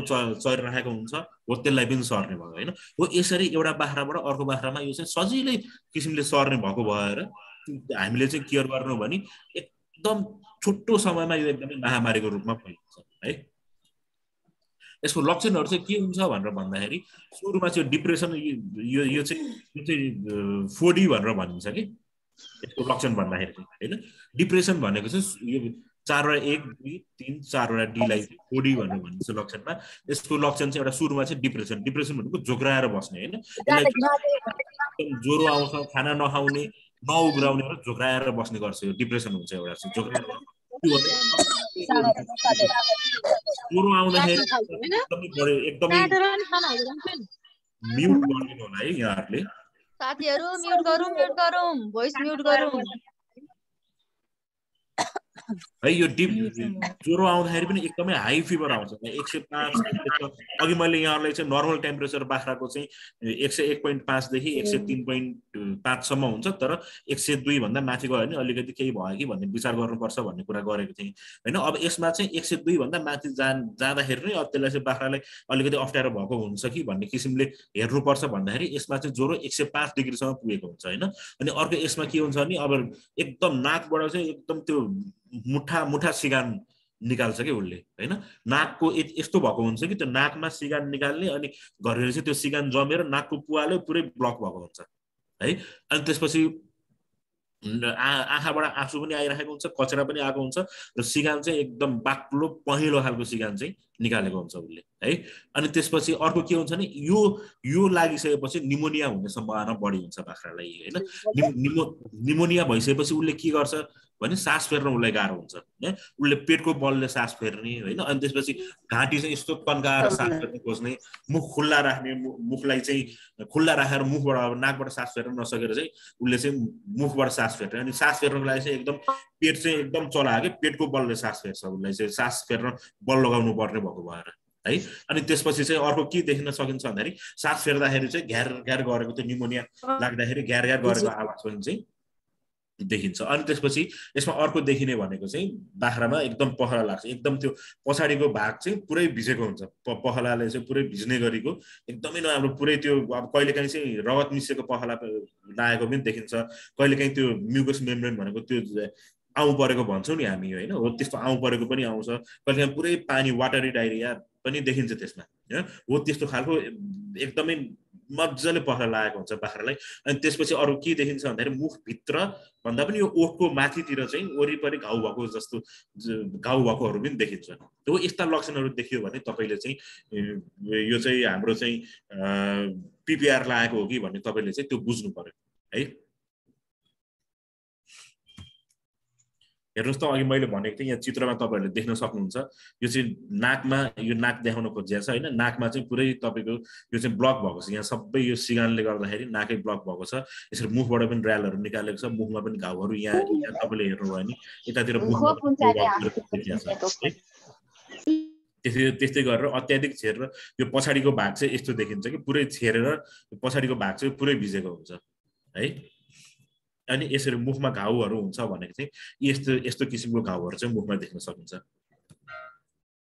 अब यसको रोकथाम गर्नको लागि के गर्नु पर्यो भन्दाखेरि पहिला सुरु तपाईले यो कतै न कतै बाहिरबाट भित्रिने हो हैन जसरी यो कोरोना चाहिँ हैन हाम्रो चाहिँ अब इन्डियाबाट चाइनाबाट सर्दै आयो नि कताबाट नेपालमा आयो नि सर बाहिरको मान्छे लिएर आयो नि त तपाईको गाउँमा पीपीआर लागेको हुँदैन आउँछ भनेपछि त्यो बाहिरबाट आउनु पर्यो कि हैन हो त्यो बाहिरबाट आउँछ नि कसैले बाहिरबाट पशु खरिद गरेर ल्याउनु भो त्यो पशु खरिद गरेर ल्याउँदाखेरि त्यसलाई चाहिँ पीपीआर लागेको पशु ल्याउनु भो हो त्यहाँबाट फैलिनु सुरु गरेको हुन्छ कि त्यो भएर के गर्नु पर्यो भन्दाखेरि जहिले पनि पशु खरिद गर्दाखेरि यदि कुनै ठाउँमा 6 महिना भित्रमा चाहिँ पीपीआर देखा परेको छ भने हो त्यो ठाउँबाट चाहिँ पशु खरिद गर्न भएन है त्यस्तै गरेर प्रत्येक वर्ष 3 महिना माथिका बाख्राहरूमा पीपीआर विरुद्धको खोप लगाउनु पर्यो अब कतिपय ठाउँमा 2 वर्षमा एकचोटि लगाएको हुन्छ भन्ने छ कतिपय ठाउँमा 3 वर्षमा एकचोटि लगाएको हुन्छ भन्नु छ कतिपय अवस्थामा मैले चाहिँ नेपाल सरकारको चाहिँ हाम्रो भेटनेरी डाक्टर साहबहरुसँग कुरा गर्दाखेरि पनि 2 वर्षमा चाहिँ लगाएको हुन्छ भन्ने कुरा गर्नुभएको छ तर 2 वर्षमा लगाएर हुँदैन प्रत्येक वर्ष लगाउनु पर्छ यो चाहिँ 3 महिना माथिका सबै बाख्रा सब बिरामी 3 महिना भन्दा मुनिका बिरामी र गर्भावस्थामा भएका बाख्राहरू छोडेर बाँकी सबैलाई चाहिँ वर्षैपिच्छे यो खोप लगाउनु पर्यो है अनि त्यसपछि बधुवा पशुलाई चाहिँ बधुवा प्रणालीमा पाल्नु पर्यो हामीले बाहिरतिर बाहिर चाहिँ गएर चाहिँ चरणमा छोड्दियौ भने त्यहाँ धेरै बाख्राहरू आएका हुन्छन् एकअर्कासँग संसर्ग हुन्छ कुन बाख्रा लागेको छ यो पीपीआर कुन बाख्रा लागेको छ भन्ने कुरा थाहा हुँदैन त्यही आएर सबै मिसेपछि त्यहाँबाट पनि फैलिन्छ पशुलाई बधुवा पालनमा बाख्रालाई बधुवा पालनमा प्रणालीमा पाल्नु पर्यो यदि त्यो गर्ने अवस्था छैन तपाईहरुकोमा घाँसै छैन जंगलै चराउन छोड्नुपर्छ चरणमै चराउन छोड्नुपर्छ नि कम्तीमा पनि यो पीपीआर देखियो गाउँमा चाहिँ पीपीआर आउटब्रेक भयो भन्ने थाहा भएपछि त्यसलाई बधुवा पालनमा चाहिँ पाल्न सुरु गर्नुपर्छ है बिरामी पशुलाई छुट्टै राख्ने मैले अघि पनि भनिसके यो कुरा अनि त्यसपछि मानिस आफैले पनि अप्रत्यक्ष रूपमा पीपीआर सार्न सक्ने भएकोले सावधानी अपनाउने अब मैले अप्रत्यक्ष रूपमा भनेको छु यो पीपीआर बाख्राबाट मान्छेमा सरेर मान्छेबाट फेरि बाख्रामा सर्ने चाहिँ होइन मान्छेमा सर्दैन बाख्राबाट तर के हुन सक्छ भने मेरो कोही गाउँमा कसैको खोरमा पीपीआर सरेको छ भने म त्यो खोरमा जानु भएन के नभए मैले खुट्टाले किल्चेर अथवा त्यो बाख्राले छोएर आफ्नो हातबाट चाहिँ मेरो खोरमा पनि पीपीआर सार्न सक्छु जस्तो कहिलेकाहीँ प्राविधिकलाई बोलाउँछौँ हामी उपचार गर्नको लागि मेरो बाख्रा बिरामी भयो भनेर उपचार गर्न बोलाउँछौँ प्राविधिक अलिक अगाडि चाहिँ पीपीआर लागेको बाख्राको चाहिँ उपचार गरेर आउनु भएको हुन्छ अनि हाम्रो अर्को पीपीआर नलागेको बाख्रालाई उहाँले छुनु भयो भने त्यहाँ पनि पीपीआर सर्न सक्यो हो मान्छेको माध्यमबाट पनि सर्न सक्छ त्यो भएर हामी मानिस आफैले पनि सावधानी अपनाउनु पर्यो हात धोएर बाख्रा खोरमा छिर्नु पर्यो हैन बाख्रा खोरमा छिर्ने बेलामा चाहिँ जुत्ता छुट्टै लाउनु पर्यो त्यहाँ लगाउने जुत्ता छुट्टै हुनु पर्यो तल चाहिँ मैले भनेको चुनाको चाहिँ फुटपाथ बनाउनु पर्यो हो यसरी मानिस आफै सावधानी भएर पनि यसलाई रोक्न सकिन्छ है अब अर्को प्रकाश सर के धेरै ढिलो भइराखेको छ मलाई तपाईले दिनुभएको टाइम भन्दा मैले बढी लिएँ जस्तो लागिरहेको छ के गरौँ अलिक छिटो गरौँ है अलिक छोट्याउँ हुन्छ सर अलि सर्टकटमा डिटेल बुझिने हिसाबले गर्दिन न हुन्छ है त हस् हुन्छ अब अर्को रोग छ यो इन्टेरोटोक्सिमिया भन्ने रोग छ यो इन्टेरोटोक्सिमियालाई नेपालीमा कतिपय ठाउँमा चाहिँ 6 मासे रोग भनेको पनि पाइन्छ है हो यो रोग चाहिँ के हुन्छ भन्दाखेरि तपाईहरुको एकछिन अगाडिसम्म बाख्रालाई केही भएको हुँदैन मजाले खान्छ ओर्छ त्यसपछि पेट दुखेको जस्तो गर्छ उसमा चाहिँ भुइँमा लड्छ थर शरीर कमाउँछ हैन घरिघरि चाहिँ त्यो पेटमा चाहिँ लात्ताले हान्छ हैन त्यसपछि मर्छ 2 घण्टा जतिमा यो लक्षण देखाउन थालेको 2 घण्टा जतिमा मर्छ जंगलबाट चरेर आयो राति खोरमा थुन्दियो बिहान उठ्दाखेरि मरिरहेको छ हो यस्ता समस्याहरू गाउँमा धेरै देखिन्छन् हो यो रोग चाहिँ 6 मासे भन्ने रोग इन्टेरोटोक्सिमिया भनेर भनिन्छ यसलाई है अब यसको चाहिँ के हुन्छ भनेर भन्दाखेरि यो इन्टेरोटोक्सिमिया गराउने ब्याक्टेरिया यो ब्याक्टेरियाले गर्ने जीवाणुले गराउने हो यो चाहिँ पशुको पेटमै रहेको हुन्छ त्यो पेटमा अरु बेलामा चाहिँ सुसुप्त अवस्थामा रहेको हुन्छ केही नगरिकन एक्टिभ नभइकन बसेको हुन्छ यसले केही असर गर्दैन तर जब हामीले चाहिँ दाना पशुको आहार अचानक चेन्ज गर्दिन्छौं दाना हिजोसम्म दिनु नै भएको थियो 2 महिनादेखि खाना दिनुभएको छैन। अब अचानक दाना तपाईँले मकैको सिजन आयो, मकै मजाले खान दिनुभयो होइन। अब सुक्खा लागिरहेको थियो, सुक्खामा चाहिँ घाँस मजाले खान पाएको थिएन, उसलाई चाहिँ मजाले तपाईँले चाहिँ घाँस खान दिनुभयो। अब बर्खा लाग्यो, घाँस टनाटन भयो, घाँस मजाले खान दिनुभयो होइन। हो त्यस्तो भयो भने त्यो आहारमा भएको परिवर्तनका कारणले गर्दाखेरि पेटमा हुने एउटा प्रक्रियाले, पेटभित्र हुने एउटा प्रक्रियाले गर्दाखेरि चाहिँ त्यो ब्याक्टेरिया चाहिँ अब एक्टिभ हुन्छ। अघि सुसुप्त भएर इनएक्टिभ भएर बसेको ब्याक्टेरिया एक्टिभ हुन्छ र यो एक्टिभ भइसकेपछि यसले चाहिँ आफू चाहिँ मल्टिप्लाई गर्न थाल्छ, रिप्रोडक्सन गर्न थाल्छ होइन। हो त्यो रिप्रोडक्सन गर्दाखेरि निक्लिने बिखले गर्दाखेरि यो समस्या हुने हो। अब योबाट बस्नको लागि हामीले सबैभन्दा सुरुमा के गर्नु पर्यो भन्दाखेरि पशुलाई कहिले पनि धेरै खान पाइयो भन्दैमा धेरै खान दिनु भएन। हरियो घाँस प्रशस्त छ भने हरियो घाँस एकदम धेरै खान दिनु भएन होइन। दुध माउ बाख्राले दुध एकदमै बढी उत्पादन गरेको छ भने दुध पाखाले जति खाए पनि हुन्छ भने धेरै दुध खान दिनु भएन है। हो अनि त्यसपछि जहिले पनि पशुको आहार चेन्ज गर्दाखेरि दाना चेन्ज गर्नु, तपाईँले हिजोसम्म ढुटो मात्र खान दिनुहुन्थ्यो, आज मकै दिनुभयो होइन। हिजोसम्म चाहिँ तपाईँले पिना खान दिनुहुन्थ्यो, अब पिना खान दिनुभयो भने हो। त्यस्तो गर्दाखेरि क्रमिक रूपमा दाना चेन्ज गर्दै गर्दै गर्दै लिएर जानु पर्यो। एकैचोटि दाना आजको भोलि चेन्ज गराउनु भएन है। र यो रोगको चाहिँ औषधि, यो रोगमा चाहिँ भ्याक्सिन पनि लगाउन पाइन्छ। तर नेपाल सरकारले मैले अहिलेसम्म जति पनि बुझेको छु, यदि अब हामीमा कोही नेपाल गभर्मेन्टको डाक्टर साहबहरू प्राविधिकहरू कोही हुनुहुन्छ भने उहाँहरूले अहिले पछि त्यसमा क्लियरिफाई पनि गरिदिनु होला। मैले अहिलेसम्म बुझेअनुसार नेपाल गभर्मेन्टले यो भ्याक्सिनलाई चाहिँ मान्यता दिएको छैन। नेपालमा उत्पादन हुँदैन, बाहिरबाट ल्याएर लगाउने भ्याक्सिनलाई मान्यता दिएको छैन, ब्यान छ नेपालमा। तर पनि अब कुनै न कुनै सोर्सबाट ठुलो ठुलो फार्महरूमा म जाँदाखेरि लगाइ नै राख्नु भएको छ। भ्याक्सिन चाहिँ पाइन्छ, अब कता पाइन्छ कहाँ पाइन्छ भन्ने कुरो चाहिँ थाहा छैन। तर यदि तपाईँहरूले भ्याक्सिन लगाउन चाहनुहुन्छ भने पाउन चाहिँ पाइन्छ। तर यो नेपाल सरकारले चाहिँ प्रतिबन्ध मेरो जानकारीमा भएसम्म नेपाल सरकारले प्रतिबन्ध गरेको भ्याक्सिनहरू चाहिँ है। यसमा लक्षणहरू त्यही हो, खाना छोडेर झोक्राउँछ, अनि त्यसपछि चाहिँ उठ्दै बस्दै गर्ने, कोल्टे परेर यो चाहिँ कोल्टे परेर सुत्छ, यो पेट धेरै दुख्ने भएको भएर कोल्टे परेर सुत्छ, सास फेर्न गाह्रो हुन्छ, अनि पेटमा चाहिँ कोखामा चाहिँ लात्ताले हानिराखेको हुन्छ होइन। रगत मिसिएको छेर्छ, अनि त्यसपछि खुट्टा तन्काएर टाउकोलाई चाहिँ घाँटी पछाडि, टाउको र घाँटीलाई चाहिँ ढाड पछाडि लगाएर राख्छ र यो चाहिँ शरीर कामेको देखिन्छ र यो 2 घण्टाभित्रमा चाहिँ यसको मृत्यु हुन्छ। अनि रोकथाम र नियन्त्रणमा मैले अघि पनि भनिसकेँ, धेरै खान दिनु पनि भएन र दाना एक्कासी चेन्ज गर्न पनि भएन। त्यति कुरा मात्र हामीले गर्न सक्यौँ भने पनि यो रोग चाहिँ कन्ट्रोल गर्न सकिन्छ है। अब अर्को चाहिँ के छ भन्दाखेरि पेट फुल्ने समस्याहरू पनि हामीले एकदमै धेरै देखिन्छ। पेट फुल्ने भनेको दुईटा, म विशेष गरी दुईटा कारण चाहिँ तपाईँलाई अहिले भन्न चाहे मैले। एउटा अपचको कारणले गर्दाखेरि हो होइन, बाख्रामा अपच भयो भने पेट फुल्छ। अर्को भनेको चाहिँ एउटा एसिडोसिस भनेर पनि भनिन्छ हामीले। एसिडोसिस भनेको चाहिँ हामीले कहिलेकाहीँ दानाहरू एकदम धेरै खुवाउँदाखेरि, दुध यो चाहिँ पाठापाठीले दुध एकदम धेरै खायो भने चाहिँ के हुन्छ भन्दाखेरि पेटको चाहिँ अम्लीयपना बढ्छ, पेटमा चाहिँ पिएच लेभल बढ्छ कि पिएच घट्छ होइन, भनेको अम्लीयपन बढी हुन्छ। हो त्यो भइसकेपछि चाहिँ त्यो एसिडोसिस भन्ने अवस्था एउटा आउँछ। हो त्यसले गर्दाखेरि चाहिँ पेट फुल्ने गर्छ। र यो पेट फुलेको भनेको यो जति पनि उघ्राउने जनावरहरू छन्, जस्तो हामी मान्छेमा पेट फुल्यो भने त्यति ठुलो इस्यु होइन। मान्छेमा पेट फुल्यो केही समय फुल्छ, अब भोलिपल्ट बिहान उठ्दाखेरिसम्ममा ठिक पनि भइसकेको हुन्छ, एउटा इनो खायो अरे यताउति गरेर ठिक पनि हुन्छ पेट फुलेको भनेको होइन। तर यो जति पनि यो उघ्राउने जनावरहरू छन् उनीहरूमा चाहिँ यो पेट फुलेको समस्या भनेको एकदमै गम्भीर समस्या हो। यसले चाहिँ पशुको ज्यान पनि जान सक्छ। र यसमा अझ अर्को के हुन्छ भने चाहिँ पेट फुल्न थालिसकेपछि बाख्राको चाहिँ पिसाब पनि रोकिन्छ। त्यो पेट फुल्ने धेरै फुलिसकेपछि पिसाब पनि रोकिन्छ र त्यो पिसाब रोकिसकेपछि अझ बढी चाहिँ त्यसले चाहिँ जोखिम अझ बढी थपिदिन्छ। हो त्यो भएर पेट फुलिसकेपछि हामीले तुरुन्तै बाख्राको चाहिँ उपचारतिर चाहिँ हामी लाग्नुपर्छ। दक्ष प्राविधिकलाई देखाएर उपचारमा लाग्नु पर्यो। कारण के हो, एसिडोसिसको कारणले हो कि अपचको कारणले हो कि अरू के कारण हो होइन, त्यो कारणहरू पनि पत्ता लगाउनु पर्यो र पेट चाहिँ पेट फुलेको समस्याको चाहिँ हामीले ट्रिटमेन्ट गर्नु पर्यो। अब हामीले के गर्नु पर्यो भन्दाखेरि एउटा कुरा जहिले पनि के गर्नु पर्यो भन्दाखेरि हामीले यदि तपाईँको बाख्रामा पेट फुल्ने समस्या छ भने हामीले दाना दिँदाखेरि प्रमुख रूपमा हामीले दाना दिन्छौँ।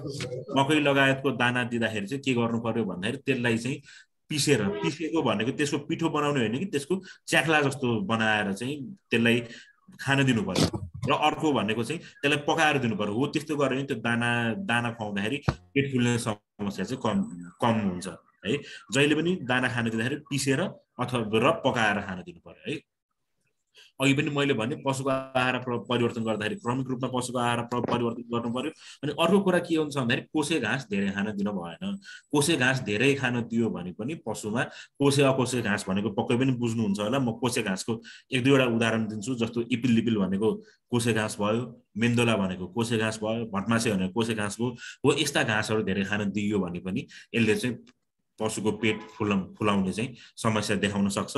जहिले पनि कोसे घाँस के हुनुपर्छ, कति दिनुपर्छ भन्दाखेरि तपाईले जति घाँस खुवाउनुहुन्छ त्यसको 1/3 भन्दा बढी चाहिँ कोसे घाँस हुन हुँदैन है। त्यसको 1/3 भन्दा बढी कोसे घाँस हुन हुँदैन है। अनि त्यसपछि चिसो चढ्न अब घाँसहरू भिजेको घाँसहरू खान दिनु भएन। अहिले चाहिँ हिउँदयाममा चाहिँ शीतहरू परेको हुन्छ, शीत ओभाएर खान दिनु पर्यो। बर्खामा चाहिँ तपाईँको पानीले भिजेको हुन्छ, त्यसलाई ओभाएर खान दिनु पर्यो। त्यस्ता चिसो घाँसहरू खायो भने पनि पशुको चाहिँ पेट ढाडेको देखिन्छ हैन। भोका पशुलाई चरनमा छोड्नु भएन। भोकै पशुलाई एकदम बिहान भोकै छ, केही खान दिएको छ, चरनमा एकैचोटि छोड्दैन नि उसले एकैचोटि धेरै घाँस खान्छ। त्यो खाएपछि अघि मैले भनेको थिएँ एउटा एसिडोसिस भनेको थिएँ, हो त्यो एसिडोसिस कहिलेकाहीँ हुन सक्छ हैन। हो त्यो भइसकेपछि पनि पेट फुल्ने ओर्ने हुन्छ। त्यतिकै पनि पशुले धेरै घाँस खायो भने पनि यो चाहिँ पेट फुल्ने समस्या देखिन्छ। घरेलु उपचार पनि गर्न सकिन्छ यसको लागि। यसलाई के गर्न सक्यो भन्दाखेरि नरिवलको तेल अथवा खाने तेल चाहिँ 2-3 दिनसम्म 30 देखि 50 ml को दरले खान दियो भने यो चाहिँ यसलाई चाहिँ राम्रो गर्छ। 1 चम्चा लुगा धुने पाउडरलाई आधी लिटर पानीमा मिसाएर पनि हामीले खान दिन सकिन्छ। सामान्य पेट फुलेको अवस्थामा अलिकति 4-5 वटा चाहिँ केराको पातहरू खान दियो भने पनि यसले पनि राम्रो गर्छ पेट फुलेकोलाई। अनि कहिले बाख्रालाई चाहिँ पेट फुलेको देखियो भने उसलाई चाहिँ हिँड्न खोज्दैन, उसलाई अलिकति हिँडाउनु पर्छ। त्यो भयो भने त्यसले गर्दाखेरि पनि ग्यासहरू चाहिँ निक्लिने सम्भावना हुन्छ। र अर्को पेटको मालिस गरेर पनि ग्यासलाई हामीले निकाल्न सकिन्छ है। अर्को अब मैले यो बाख्रामा अलिकति पहला लाग्ने छेर्ने समस्याहरू पनि चाहिँ बाख्रामा धेरै नै देखिएको हुन्छ। मैले एकदमै छिटोमा एकदमै मैले चाहिँ छोटोमा यो बाख्राको चाहिँ छेर्नेलाई कसरी नियन्त्रण गर्ने, के कारणले हुन सक्छ भन्ने कुरा चाहिँ यहाँनेरि राखेँ मैले। विशेष गरी 4 वटा कारणले चाहिँ बाख्रालाई पहला लाग्छ। त्यो चाहिँ अब जैविक कारणहरू हुन्छन्, जस्तो जीवाणु, ब्याक्टेरिया, भाइरसले गर्दाखेरि र प्यारासाइट परजीवीहरूले गर्दाखेरि पनि चाहिँ बाख्रालाई पहला लागिरहेको हुन्छ। अर्को वातावरण प्रभाव, धेरै चिसो भयो भने अहिले सायद कतिपय किसानहरूको बाख्रामा पनि देखेको होला, चिसो बढ्दै जाँदाखेरि छेर्ने समस्या देखेको होला। र बर्खामा पानी परिसकेपछि पनि बाख्रामा चाहिँ छेर्ने समस्या देखिन्छ। र अर्को भनेको चाहिँ खोरभित्रको वातावरण, यदि खोर चाहिँ एकदम कन्जस्टेड छ, सानो खोरमा धेरै बाख्राहरू पालिएको छ, त्यो भित्र चाहिँ हावाहरू मजाले खेल्दैन भने त्यस्तोमा पनि बाख्रामा चाहिँ छेर्ने समस्या देखिन्छ। त्यस्तै गरेर रसायनहरूले गर्दाखेरि पनि छेर्न्छ, जस्तो विषादीको सेवन गर्यो बाख्राले हैन। हो त्यस्तो अवस्थामा पनि चाहिँ विषादी छर्केको घाँसहरू खायो भने त्यस्तोमा पनि छेरेको ओरेको देखिन्छ। र अर्को प्रमुख कारण भनेको चाहिँ आहार को कारणले देखिन्छ। प्रोटिन एकदमै धेरै प्रोटिन भएको खानेकुराहरू हामीले खान दियौँ भने, प्रोटिन अत्याधिक बढी भएको खानेकुरा खान दियौँ, धेरै मात्रामा खान दियौँ भने पनि त्यसले चाहिँ बाख्राले त्यसले पनि छेर्छ। अब हामीले के गर्छौँ भन्दाखेरि प्रायः जसो हाम्रो प्राविधिक साथीहरूले पनि के गर्नुहुन्छ भन्दाखेरि बाख्राले छेर्यो भन्ने बित्तिकै त्यो डायरियालाई रोक्नेतिर चाहिँ उहाँहरूको ट्रिटमेन्ट त्यतातिर जान्छ कि। हामीले के बुझ्नु पर्यो भने त्यो छेर्नको कारण के हो हैन। कहिलेकाहीँ हामीले डायरियालाई रोक्नु राम्रो हुँदैन, किन भन्दाखेरि जस्तो यदि त्यो बाख्राले बिख खाएको छ र छेरेको हो भने त्यो डायरिया हुनु भनेको पेटबाट त्यो बिखलाई हटाउने एउटा प्रक्रिया हो कि। शरीरले राम्रो गरिदिइरहेको छ त्यो बाख्रालाई छेरेर हैन। तर हामीले त्यो छेर्नेलाई चाहिँ रोकिदिउँ भने त्यो बिख जुन छ त्यो चाहिँ निक्लिन पाएन, त्यहाँबाट विकार के छ त्यो निक्लिन पाएन हैन। त्यो भएर हरेकचोटि चाहिँ छेर्ने बित्तिकै डायरियालाई रोक्ने औषधि चलाउनु पनि उपयुक्त हुँदैन। कारण के हो, हाम्रो अपचले गर्दाखेरि छेरिरहेको छ कि ब्याक्टेरिया भाइरसको कारणले छेरेको छ कि के हो, त्यो कारण जान्नु हामीले चाहिँ जरुरी छ हैन। त्यो भएर हामीले कति बेला चाहिँ हामीले एकदम केयरफुल हुनु पर्यो नि। बाख्राले सामान्य छेरेको छ, चिसोले गर्दाखेरि छेरेको छ, यो चाहिँ पानी परेको बेला छेरिरहेको छ, अलिकति अपच भएर छेरिरहेको छ, सामान्य छ भने त्यसमा धेरै अत्तालिनु पर्दैन तपाईहरू। तर जब चाहिँ एकदम धेरै छेर्न थाल्यो, एकदमै पातलो पानी जस्तो छेर्न थाल्यो होइन तपाईँको चाहिँ उसको चाहिँ दिशामा छेर्दाखेरि चाहिँ रगत मिसिएर आयो अनि त्यसपछि तपाईँको चाहिँ त्यो आउँ परेको जस्तो भित्रबाट चाहिँ त्यो झिल्लीहरू मेम्ब्रेनहरू म्युकस मेम्ब्रेनहरू देखियो नि हो त्यस्तो अवस्थामा चाहिँ हामी एकदमै केयरफुल हुनुपर्छ र हो त्यस्तोमा चाहिँ हामीले तुरुन्तै प्राविधिकलाई बोलाएर उपचार सुरु गराइहाल्नुपर्छ एक दुईचोटि छेर्यो 3-4 चोटि छेर्यो भन्दैमा हामी अतालिएर डायरिया रोक्ने औषधि खुवाइराख्नु जरुरी हुँदैन है। अब अलिकति मैले छोटोमा परजीवीको कुराहरू गरेँ। बाख्रामा चाहिँ अब परजीवी पनि बाख्रामा एकदमै धेरै ठुलो समस्याको रूपमा परजीवीलाई पनि देखिएको छ। यो परजीवीले बाख्राको स्वास्थ्य कमजोर गर्ने, बाख्राको चाहिँ उत्पादनमा कमी ल्याउनेदेखि लिएर यावत समस्याहरू देखाउँछन्। बाख्राले बोका नखोज्ने पनि हुनसक्छ, बाख्राले चाहिँ तुहाउने गर्भ तुहाउने पनि हुनसक्छ। र त्यसमा चाहिँ बाख्रामा लाग्ने थुप्रो परजीवीहरू छन्, तर पनि हामीले यहाँनिर विशेष गरी प्रमुख रूपमा बाख्रामा देखिने र बाख्रालाई असर गर्ने परजीवीहरू चाहिँ मैले यो 3टा परजीवीहरूको बारेमा चाहिँ यहाँ छलफल गर्न चाहेँ। परजीवीहरू चाहिँ एउटा गोलो जुका, यहाँ तपाईँहरूले एरोमा नाम देख्नुभएको छ होला। यो गोलो जुका चाहिँ पेटमा बस्छ, पशुको पेटमा पाइन्छ यो गोलो जुका। यो फिते जुका भनेको चाहिँ पशुको पेटमा पाइन्छ, प्राय जसो गरेर पशुको पेटमा पाइन्छ। तर यो फिते जुकाको कहिलेकाहीँ एउटा लार्भल स्टेज चाहिँ के हुन्छ भन्दाखेरि र लार्भा चाहिँ गएर कहिलेकाहीँ मांसपेशीमा पनि बस्दिन्छ, कहिलेकाहीँ दिमागमा पनि बस्दिन्छ। अब यो मांसपेशीमा गएर बस्यो भने तपाईँहरूले कहिलेकाहीँ खसी काट्दाखेरि देख्नुभएको होला, मासु शरीरमा चाहिँ पानीको फोका हुन्छ होइन। त्यो पानीको फोका भनेको त्यो भित्र चाहिँ यो फिते जुकाको चाहिँ लार्भा हुन्छ होइन। हो त्यसलाई हामीले बाहिर त्यतिकै फ्याँक्नु भनेको त्यो फिते जुकाको जीवन चक्र चाहिँ कम्प्लिट हुन दिनु हो र त्यसले गरेर फिते जुका प्रकोप चाहिँ अझ बढ्छ होइन। हो त्यसरी चाहिँ पानी फोका चाहिँ मांसपेशीमा देखिन सकिन्छ, त्यस मांसपेशीमा पनि गएर बस्न सक्छ।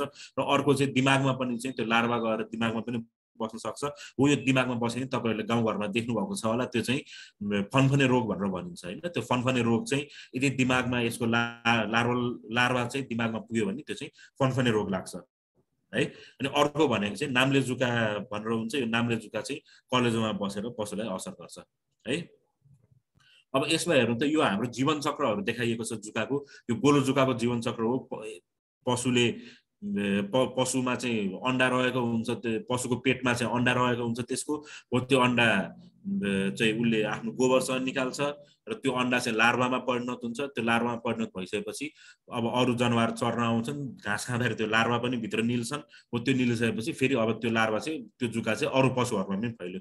यसको जीवन चक्र त्यस्तो हुन्छ। अब यसमा चाहिँ नाम्ले जुकामा के हुन्छ भने जीवन चक्र कम्प्लिट गर्नको लागि शङ्खेकिरा चाहिन्छ। त्यो लार्भा चाहिँ केही समय शङ्खेकिरा भित्र गएर चाहिँ त्यसमा चाहिँ ग्रोथ गर्नुपर्छ, बढ्नुपर्छ होइन। त्यो भएर हामीले यदि नाम्ले जुकालाई कन्ट्रोल गर्ने हो भने हामीले शङ्खेकिरालाई कन्ट्रोल गर्नु पर्यो। शङ्खेकिरा भएका ठाउँको घाँसहरू चाहिँ हामीले गाई भैँसीलाई खान दिनु भएन, गाई भैँसी बाख्रालाई खान दिनु भएन। शङ्खेकिराबाट बचाउन सक्यो भने हामीले नाम्ले जुकाबाट बचाउन सकिन्छ।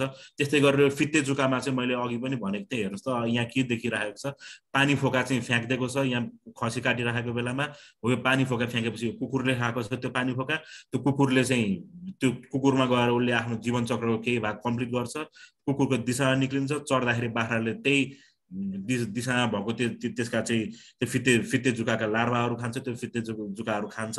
त्यसपछि त्यो बाख्राको चाहिँ शरीरभित्र छिरेर ऊ चाहिँ गएर मांसपेशीमा अथवा चाहिँ पेटमा अथवा चाहिँ दिमागमा बस्न सक्छ होइन। त्यो भएर हामीले के गर्नु पर्यो भन्दाखेरि फिते जुका नियन्त्रण गर्नको लागि कुकुरलाई पनि हामीले चाहिँ समय समयमा बाख्रामा यदि फिते जुका कन्ट्रोल गर्ने हो भने कुकुरमा पनि हामीले जुकाको औषधि चाहिँ चलाउनु पर्छ, ताकि कुकुरको शरीरभित्र रहेका यी जुकाहरू मरुन् र जीवन चक्र चाहिँ कम्प्लिट हुन नपाओस् भनेर चाहिँ हामीले चलाउनु पर्छ।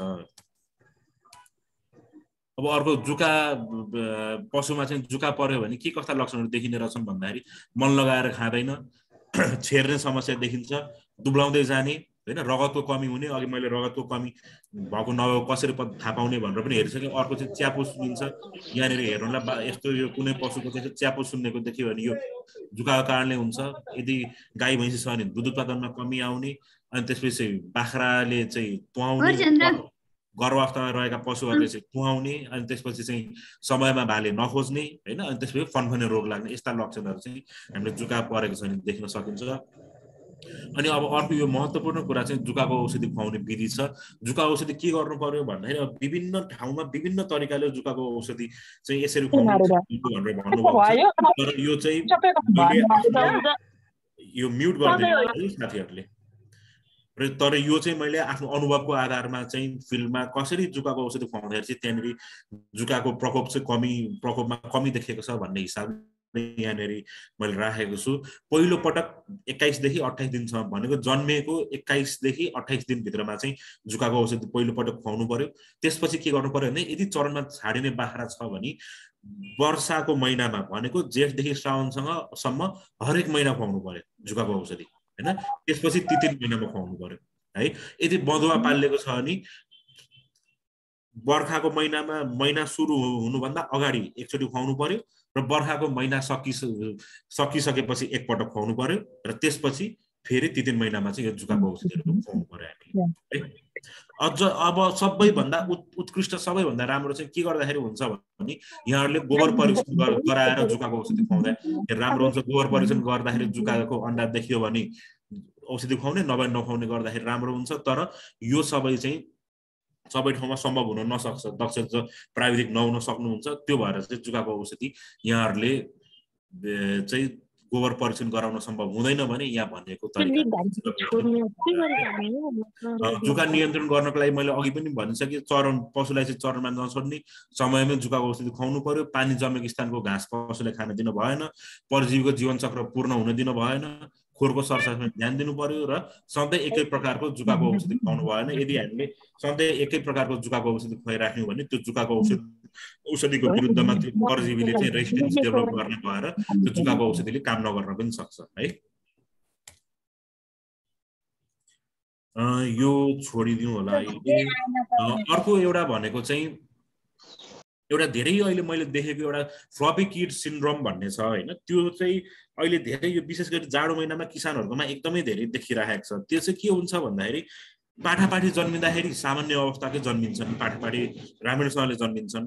तर के हुन्छ भन्दाखेरि जन्मेको 3 दिनदेखि लिएर 10 दिन जति भएपछि उनीहरू के हुने भन्दाखेरि एकदम सुस्त देखिने, मुर्छा पर्ने फेरि बौरिने, बौरेपछि फेरि एकदम एक्टिभ हुने, अनि त्यसपछि फेरि एकछिनपछि मुर्छा परेर अनि अब त मर्यो नै कि के हो भने जस्तो हुने, अनि प्यारालाइसिस हुने, खुट्टा सुट्टा सबै अगाडि पछाडिको दुईटै खुट्टा फ्याँकेर बस्ने, अनि त्यसपछि यसरी उपचार गर्ने हो भने 2-3 दिनमा चाहिँ मर्ने खालका चाहिँ लक्षणहरू देखाएको छ। अहिले किसानहरूले धेरै त्यस्तो कुराहरू गरिराख्नु भएको हुन्छ है। यो चाहिँ जाडो महिनामा अलिक बढी देखिन्छ। यसलाई चाहिँ फ्लपी किड सिन्ड्रोम भनेर भन्छ। अब यसको ठ्याक्कै नेपालीमा के भनिन्छ भने चाहिँ मलाई थाहा छैन, स्थानीय कुनै नामहरू पनि हुनसक्छ। अब यो चाहिँ के गरेर हुन्छ भन्दाखेरि विशेष गरी यो चाहिँ कस्तोमा देखिन्छ भने धेरै दुध खान पाएको पाठो अथवा चाहिँ माउ मरेर अथवा माउको दुध उत्पादन नभएर गाई भैँसीको दुध धेरै खान दिएका पाठापाठीमा चाहिँ यो समस्या देखिन्छ। जस्तो कहिलेकाहीँ के हुन्छ भने माउले जुम्लिया जन्माएको हुन्छ, एउटा बच्चा मर्छ, अर्को एउटा मात्र बाँकी हुन्छ, त्यो दुध सबै माउको उसले खान्छ कि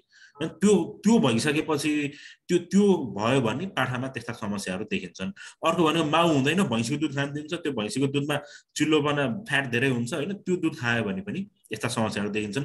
त्यो भनेको पनि एउटा चाहिँ के हुन्छ भन्दाखेरि एउटा चाहिँ एसिडोसिस भन्ने कारण पेटभित्रको अम्लीयपना अघि बढ्छ भनेको थिएँ नि मैले, हो त्यस्तै किसिमले त्यही प्रकृतिको समस्या हो यो चाहिँ। अब हामीले के गर्नु पर्यो भन्दाखेरि यसमा चाहिँ पेटमा भएको अम्लीयपनलाई घटाउनेतिर चाहिँ हामी लाग्नुपर्छ। त्यो भएर सबभन्दा पहिले यस्तो समस्या देखियो भने तपाईँले तुरुन्तै गर्न चाहिँ सुरुमै के गर्नु पर्यो भन्दाखेरि 24 घण्टादेखि लिएर 36 घण्टासम्मको लागि चाहिँ यहाँहरूले दुध बन्द गराइदिनु पर्यो, दुध खान दिनु भएन है। त्यसपछि के गर्नु पर्यो भने अब तपाईँले घरेलु उपचार सुरु गर्दाखेरि पनि घरेलु उपचारबाटै पनि यसको राम्रो प्रतिक्रिया देखिन्छ होइन। घरेलु उपचार के गर्नु पर्यो भने 1 चिया चम्ची बेकिङ सोडा, बजारमा बेकिङ सोडा हाल्नु तपाईँहरूले पनि बुझ्नु पनि हुन्छ होला, कतिले प्रयोग पनि गर्नुभएको छ होला केही पकाउँदाखेरि होइन। बेकिङ सोडालाई 1 ग्लास पानीमा मिसाएर प्रत्येक 3 देखि 6 घण्टामा 3 पटक खान दिनु पर्यो, 20 ml खान दिनु पर्यो। हो यसरी खुवाइदिसकेपछि तपाईँको 10 देखि 12 घण्टासम्ममा सुधार देखिन्छ पशुमा होइन। र भोलिपल्टदेखि त्यो पशुलाई चाहिँ माउसँग लगाएर राखिदिने, माउबाट छुट्याएको हुन्छ, हामीले दुध खान नदिने भनेपछि माउबाट छुट्याउनु पर्यो। अनि त्यसपछि 10 घण्टा जतिमा चाहिँ यसरी तपाईँले यो उपचार पद्धति अप्नाएपछि 10 घण्टा पछि चाहिँ केही न केही सुधार देखिन्छ। र त्यो सुधार देखिसकेपछि अब अरू 1-2 घण्टा उसलाई बसिदिएर माउसँग राखिदिने र थोरै थोरै गर्दै दुधको मात्रा बढाउँदै लग्न सकिन्छ है। अब अरू केही सामान्य रोगहरू छन् त्यसको बारेमा पनि म सरसर्ती भनिदिन्छु। अब एकदम अन्तिममा छौँ, अब सकिन आँटिहाल्यो हाम्रो। अर्को एउटा चाहिँ रौँ झर्ने समस्या धेरै देखिन्छ। यो रौँ झर्ने भनेको चाहिँ प्रायः जसो जिङ्क भन्ने एउटा चाहिँ मिनरल हुन्छ होइन, खनिज हुन्छ हो, त्यसको कारणले चाहिँ जिङ्कको कमीको कारणले देखिन्छ। प्रोटिनको कमीले पनि हुनसक्छ र बाह्य परजीवीहरूको कारणले पनि चाहिँ यो रौँ झरेको देख्न सकिन्छ होइन। अर्को एउटा के देखिन्छ बाख्रामा भन्दाखेरि चाहिँ टाउको घुमाउने रोग देखिन्छ है। यस्तो वरिपरि टाउको घुमाउँछ है।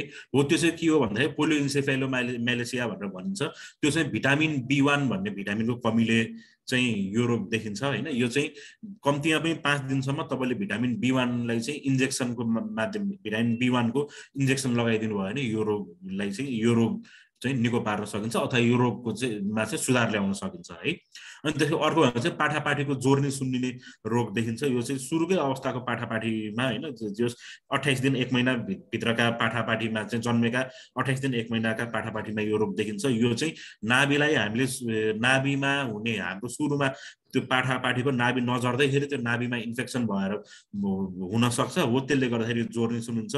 जोर्नीमा चाहिँ कहिलेकाहीँ पिप पनि जमेको हुन्छ होइन। जोर्नी सुन्नेर पिप जमेको पनि हुन्छ। त्यो पिप निकालेर फ्याँकिदिनु भयो भने फेरि अर्कोचोटि फेरि भोलिपल्ट पर्सिपल्टसम्म पिप भरेर त्यस्तै भएको हुन्छ हो। यसलाई चाहिँ के गर्नु पर्यो भन्दाखेरि चाहिँ एउटा पेनिसिलिन लङ एक्टिङ पेनिसिलिन हुन्छ अथवा हामीले जेन्टामाइसिन पनि प्रयोग गर्न सकिन्छ र एन्टिस्टेरोइड भनेको एन्टिहिस्टामिनहरू। यहाँ सायद कोही प्राविधिकहरू पनि हुनुहुन्छ होला भनेर मैले प्राविधिक शब्द पनि प्रयोग गरिरहेको छु है।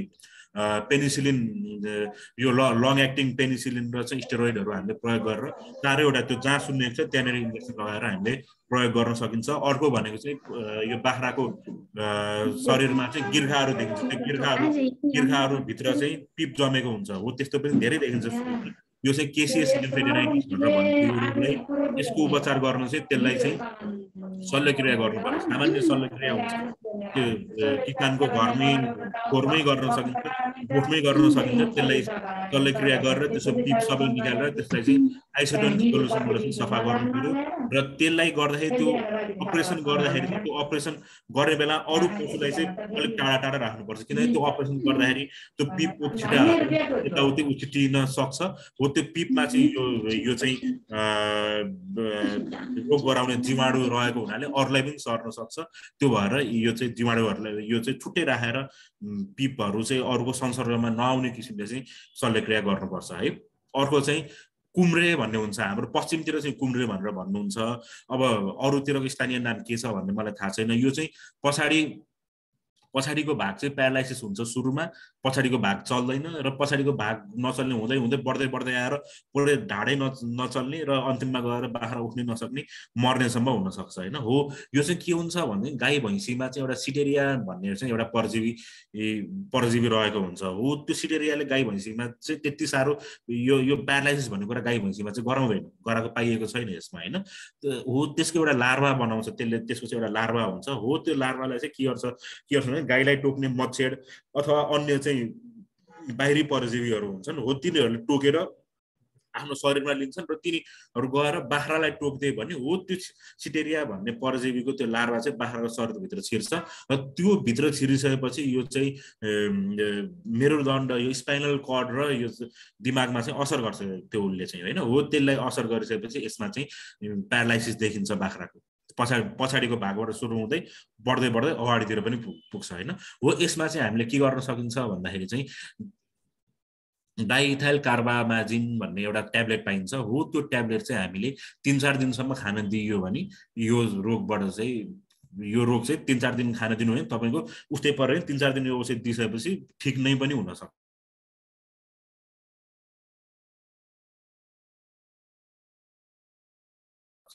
होइन हो। यसलाई चाहिँ त्यसरी उपचार गर्न सकिन्छ।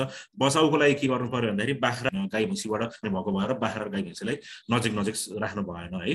अर्को चाहिँ पिसाबमा रगत देखिनु पनि हुन्छ। पिसाबमा रगत देखिनु भनेको चाहिँ यो किर्नाको टोकाइबाट सर्ने एउटा रोग हुन्छ होइन हो। त्यो रोग लागेको खण्डमा बाख्राले चाहिँ यो बेबिसिया भनेर भनिन्छ हो। यो रोग लागेको खण्डमा चाहिँ बाख्राले चाहिँ बाख्राको पिसाबमा रगत देखिन्छ। त्यसमा चाहिँ हामीले बेरिनिल भन्ने एउटा चाहिँ इन्जेक्सन पाइन्छ हो। यो इन्जेक्सन लगाएर चाहिँ उपचार गर्न सकिन्छ है। अर्को भनेको चाहिँ गर्भावस्थामा ग्लुकोजको कमी हुन्छ।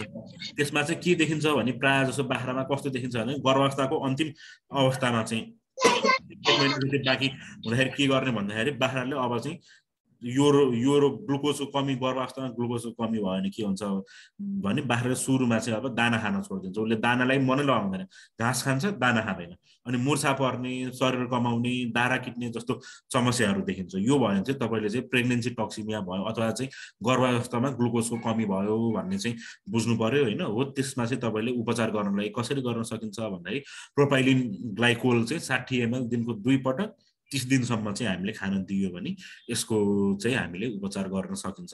यो रोगको चाहिँ हामीले सुधार ल्याउन सकिन्छ यो रोगमा है। अब मैले अहिले यति नै विषयमा छलफल गरेँ।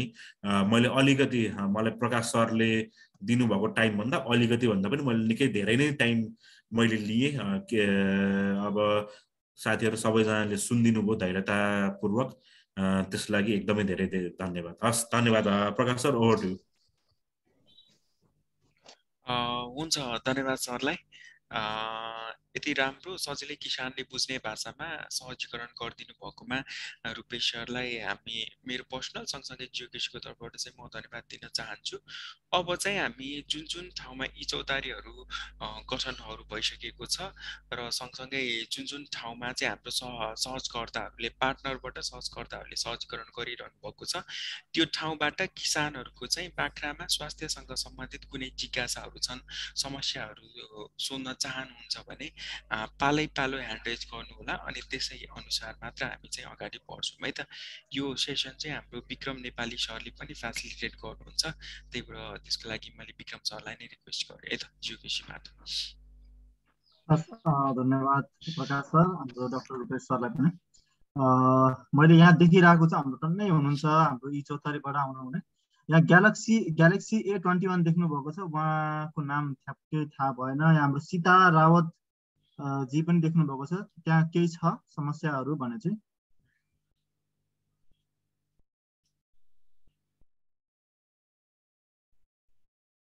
नभए हजुरहरूले माइक अन गरेर तपाईँले सोध्न पनि प्रश्न गर्न पनि सक्नुहुन्छ। हाम्रो सुमित्राजी हुनुहुन्छ है, अनिता घिमिरे पनि छु सर, रङ्गपुरबाट। हजुर हजुर प्रश्न हजुर सर, यहाँ मेरो प्रश्न छ यहाँ किसानहरूको। हजुर उहाँहरूले चाहिँ हुन त हामीले यहाँ रुपेश सरले धेरै कुरा भनिसक्नु भएको छ, त्यही पनि उहाँहरूको चाहिँ समस्या चाहिँ म भन्न गइरहेको छु।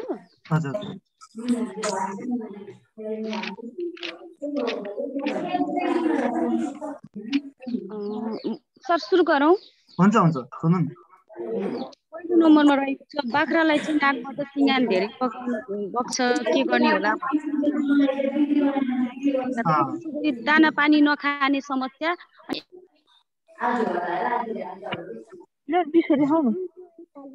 दुईटा भयो, एउटा चाहिँ नाकबाट सिँगान। हेलो सर, यो पिपिआर को खोप यहाँ पाइँदैन, त्यसकारण बिमा हुँदैन, यसको केही बताइदिनुहोस् न। पिपिआर को खोप पाइँदैन र बिमा पनि हुँदैन भन्ने कुरा छ है। हाम्रो अहिलेलाई दुईटा प्रश्न हेरौँ सर, रुपेश सर। हुन्छ, म पिपिआर को खोपको बारेमा चाहिँ म अलिकति कुरा गरिहाल्छु होइन। कुन कम्पनीबाट बिमा गरेर राख्नु भएको छ त्यो पनि एकचोटि कुन कम्पनीबाट चाहिँ बिमा गर्न? सर, यो हाम्रो सानीमा इन्सुरेन्सबाट गर्दैछौँ, तर सानीमा इन्सुरेन्सले पिपिआर को खोप हरेक वर्ष लगाउनु पर्छ भन्छ होइन। र हाम्रो पशु शाखाबाट के भन्यो भने 2 वर्ष तक चल्छ, यो लगाउनु पर्दैन भन्ने कुरा भए, र सानीमा इन्सुरेन्सले होइन हरेक वर्षको आउँदा रिपोर्ट चाहिन्छ भन्ने कुरा भयो। अहिले चाहिँ कोरोनाले गर्दाखेरि पिपिआर खोप कहीँ पनि पाइएन, त्यसकारणले समस्या धेरै आएको छ सर। हजुर कुन ठाउँबाट हुनुहुन्छ? कपिलवस्तुको 4 नम्बर मदौलीबाट हो सर, बाडगङ्गा नगरपालिका 5। कपिलवस्तुबाट है। हुन्छ, म पिपिआर खोप पाइने म एक दुईवटा कता पाइन्छ भनेर भन्छु। पिपिआर खोप लगाउनको लागि अहिले के छ भन्दाखेरि यो चाहिँ सङ्घीय संरचनामा गइसकेपछि हाम्रो नगरपालिकालाई नै प्रत्येक वर्ष चाहिँ पिपिआर को खोप छुट्याइदिएको हुन्छ। उहाँहरूको बजेटमा त्यो पिपिआर खोप लगाउने कार्यक्रम रहेको हुन्छ। त्यो भएर चाहिँ नगरपालिकामा एकछिन म्युट गरिदिनु होला है। पिपिआर खोपको उपलब्धता धेरै जसो पालिकाको पशु शाखामा हुन्छ। एउटा त्यहाँ हामीले हेर्न सक्यो। अर्को भनेको चाहिँ हाम्रो के छ भन्दाखेरि जिल्लामा रहेको पशु ज्ञान केन्द्र हैन, पहिले अब जिल्ला पशु कार्यालय भनेर भनिन्थ्यो, पशु जिल्लामा रहेको चाहिँ पशु ज्ञान केन्द्रमा पनि उहाँहरूकोमा स्टक हुन्छ, त्यहाँबाट पाइन सकिन्छ। अब होइन तपाईँले त्यो दुइटै सरकारी निकायमा पाइएको छैन भने हामीले प्राइभेट ठाउँबाट लिन सकिन्छ। प्राइभेट ठाउँबाट लिँदाखेरि के छ भन्दाखेरि दुई किसिमको छ, एउटा प्राइभेट सेक्टरले बनाएको छ प्राइभेट औषधि पसलहरू होइन, एग्रोभेटहरूबाट लिन सकिन्छ। एउटा चाहिँ प्राइभेट कम्पनीले बनाएको चाहिँ पिपिआर खोप पाइन्छ, एउटा चाहिँ नेपाल सरकारले नै उत्पादन गरेको पिपिआर खोप पाइन्छ है। प्राइभेट सेक्टरले बनाएको पिपिआर खोपको चाहिँ अब 100 ml को भाइलमा आउँछ हैन, 100 ml को डोज आउँछ हो। त्यसलाई चाहिँ प्रति डोज 5 रुपियाँ जति रेट पर्छ त्यसमा। र अर्को चाहिँ नेपाल गभर्नमेन्टले बनाएको चाहिँ एउटा नेपाल गभर्नमेन्टले बनाएको भ्याक्सिन छ, त्यो पनि प्राइभेट कम्पनी प्राइभेट एग्रोभेटहरूलाई पनि उनीहरूले चाहिँ अहिले आफ्नो चाहिँ डिलरसिप दिएर होइन, आफ्नो चाहिँ डिस्ट्रिब्युटर बनाएर त्यहाँबाट पनि नेपाल सरकारले उत्पादन गरेको खोप पनि त्यहाँबाट डिस्ट्रिब्युट भइरहेको छ। त्यो सस्तो पनि पर्छ, 1 रुपियाँ 40 पैसादेखि लिएर 2 रुपियाँ 80 पैसासम्म पर्न जान्छ त्यसलाई होइन। त्यो चाहिँ एउटा 100 डोजको भाइल पाइन्छ, एउटा चाहिँ सायद 40 डोज हो कि 60 डोज, म अहिले ठ्याक्कै कन्फ्युज भएँ, त्यतिको भाइल पाइन्छ। तपाईँहरूले त्यो कुरो त्यो औषधि पनि लिन सक्नुहुन्छ। तपाईँलाई अलिकति ठुलो अब तपाईँकोमा जस्तो कपिलवस्तु भन्नुभयो, सायद बुटवल नजिकै पनि पर्छ होला तपाईँकोमा होइन, बुटवलका केही मेडिकलहरूमा गएर तपाईँले खोज्नु भयो नि पक्कै पनि पाउनुहुन्छ होला। अनि हाम्रो अर्को एउटा प्रश्न थियो, म प्रश्न भन्दै नै जान्छु। एउटा चाहिँ दाना पानी राम्रोसँगले खाँदैन भन्ने कुरा गर्नुभयो। दाना पानी राम्रोसँग नखानु भनेको चाहिँ अब त्यो विभिन्न कारणहरूले हुनसक्छ, दाना पानी मजाले नखानु भनेको। अब तपाईँको अघि मैले भन्दाखेरि अघि हामीले त्यो जुकाको बारेमा कुरा गर्दै गर्दाखेरि जुका परेको एउटा लक्षण पनि दाना पानी नखानु भन्ने पनि थियो होइन, मन लगाएर नखाने भन्ने थियो हो। त्यो जुका परेर पनि हुनसक्छ। उहाँ किसानहरूले जुकाको औषधि कति पहिले खुवाउनु भएको, अघि मैले जुन समयमा जुकाको औषधि खुवाउनु पर्छ भनेको थिएँ त्यो अनुसारको चाहिँ जुकाको औषधि खुवाइएको छ कि छैन होइन, एउटा कारण त्यो हुनसक्यो। अर्को कारण भनेको चाहिँ कहिलेकाहीँ के हुन्छ भन्दाखेरि प्रायः जसो पहलाहरू लागिसकेपछि के हुनसक्छ भन्दाखेरि बाख्राको एपिटाइट घटेको हुन्छ, खानामा रुचि घटेको हुन्छ पहलाहरू लागिसकेपछि हो। त्यस्तोमा चाहिँ प्रोबायोटिक्स भनेर भनिन्छ हामीले होइन, हो त्यस्ता चाहिँ प्रोबायोटिक्स चाहिँ युज गर्नुपर्ने हुनसक्छ होइन।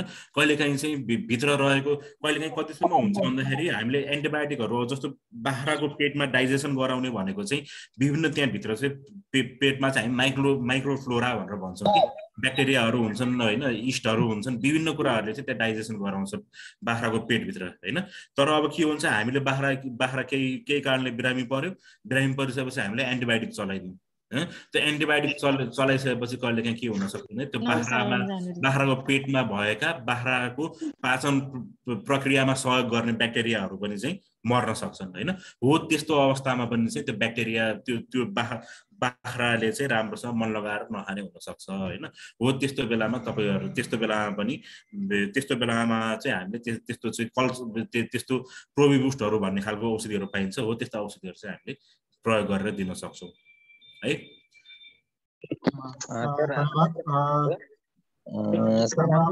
प्रश्नमा जाउँ हामी। सीता म्याम हुनुहुन्छ?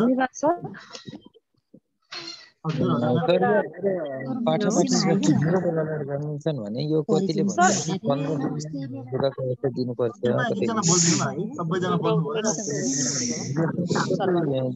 ठिक होला सर।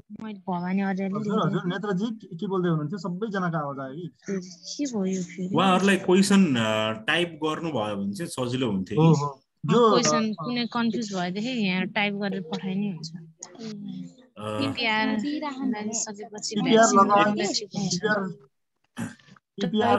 लागिसके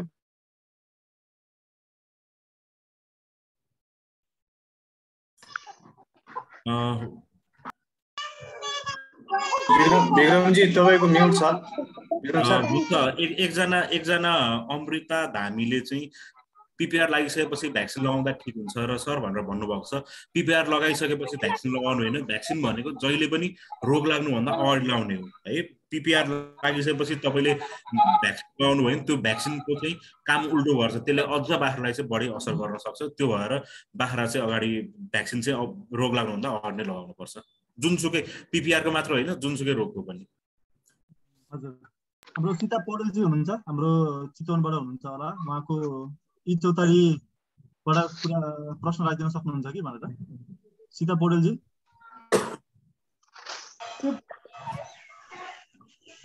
अरु हाम्रो E-Chautari बाट को हुनुहुन्छ उहाँहरूले प्रश्न गरिदिनु नमस्कार नमस्कार हजुर सर म धादिङ गल्फी गाउँपालिकाबाट हाम्रो थुरेलको समस्या धेरै नै भयो हजुर हजुर यो चाहिँ यसको उपाय चाहिँ रोकथामको उपाय चाहिँ के होला र अनि बाख्रामा बढी प्यारालाइसिसको पनि समस्या भयो हाम्रो वडामा चाहिँ सम्पूर्ण दिदीबहिनीहरूको चाहिँ गुनासो त्यसमा चाहिँ कसरी चाहिँ व्यवस्थापन गर्न सकिएला यसलाई चाहिँ कसरी नियन्त्रण गर्न सकिएला भन्ने चाहिँ प्रश्न आइरहेको छ एउटा चाहिँ बाख्राको प्यारालाइसिस भयो दोस्रो एउटा प्यारालाइसिस र अर्को चाहिँ थुरेलको समस्या भयो सर थुरेलको समस्या है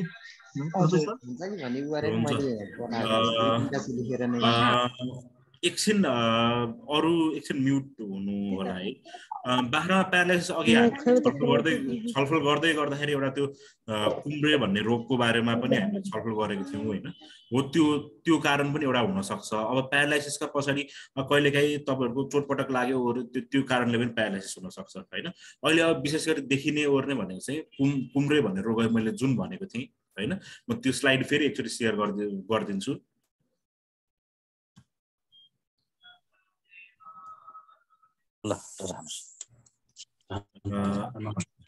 सर हजुर एकैछिन है पालै पिलो आउनु होला मेरो अहिलेको सकेको छैन यो यहाँनिर जुन अहिले कुम्रे भन्ने रोगमा अलिकति मैले अघि छलफल गरेको थिएँ त्यो एउटा प्यारालाइसिसको कारण हुनसक्छ है गाई भैँसीमा चाहिँ यो एउटा सिडेरिया नामको परजीवी हुन्छ त्यो परजीवी बनाएको चाहिँ लार्वा चाहिँ बाख्राहरूमा गयो भने त्यसले चाहिँ दिमाग र स्पाइनल कर्डलाई असर गर्ने भएको भएर त्यसको चाहिँ प्यारालाइसिस हुनसक्छ प्यारालाइसिसको प्रकृति कस्तो छ होल बडी प्यारालाइसिस छ कि होइन कहिलेकाहीँ तपाईँहरू केही खनिजको कारणले पनि चाहिँ प्यारालाइसिस हुनसक्छ खनिजको कमीको कारणले पनि प्यारालाइसिस हुनसक्छ कहिलेकाहीँ पोइजनिङ भएर पनि प्यारालाइसिस भएको हुनसक्छ कहिलेकाहीँ चोटपटक लगाएर पनि प्यारालाइसिस हुनसक्छ कहिलेकाहीँ नसाको चाहिँ कन्डक्टिभिटी भनेर भनिन्छौँ नसाको कन्डक्टिभिटी राम्रो नभएर पनि चाहिँ प्यारालाइसिस भएको हुनसक्छ त्यो सुरुमा चाहिँ प्यारालाइसिसको कारण के हो भनेर चाहिँ पत्ता लगाउनु पर्छ तर जहाँसम्म मलाई के लागिरहेको छ भन्दाखेरि अघि उहाँ म्याडमले भन्दै गर्दाखेरि धेरैजना दिदीबहिनीहरूले चाहिँ प्यारालाइसिसको समस्याको कुरा गर्नुभएको छ भनेर भन्नुभएको छ त्यो भएर मलाई लागेको चाहिँ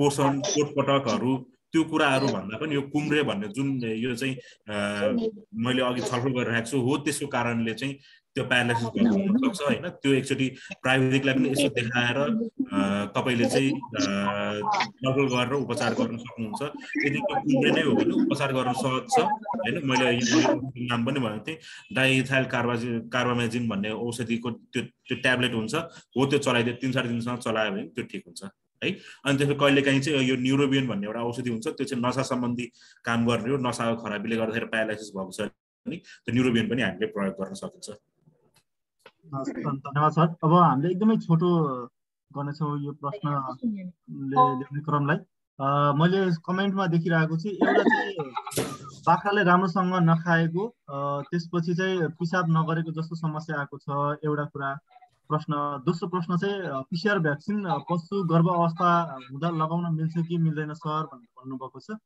अनि अर्को चाहिँ हाम्रो लुतो आएको बाख्रा दुब्लो भएको छ के औषधि गर्ने भनेर सोध्नुभएको छ अनि अर्को चाहिँ बाख्राको च्यापो सुन्निने कारण के होला सर भनेर सोध्नुभएको छ सरले यति कुरालाई एड्रेस गरिदिनु हुन्छ म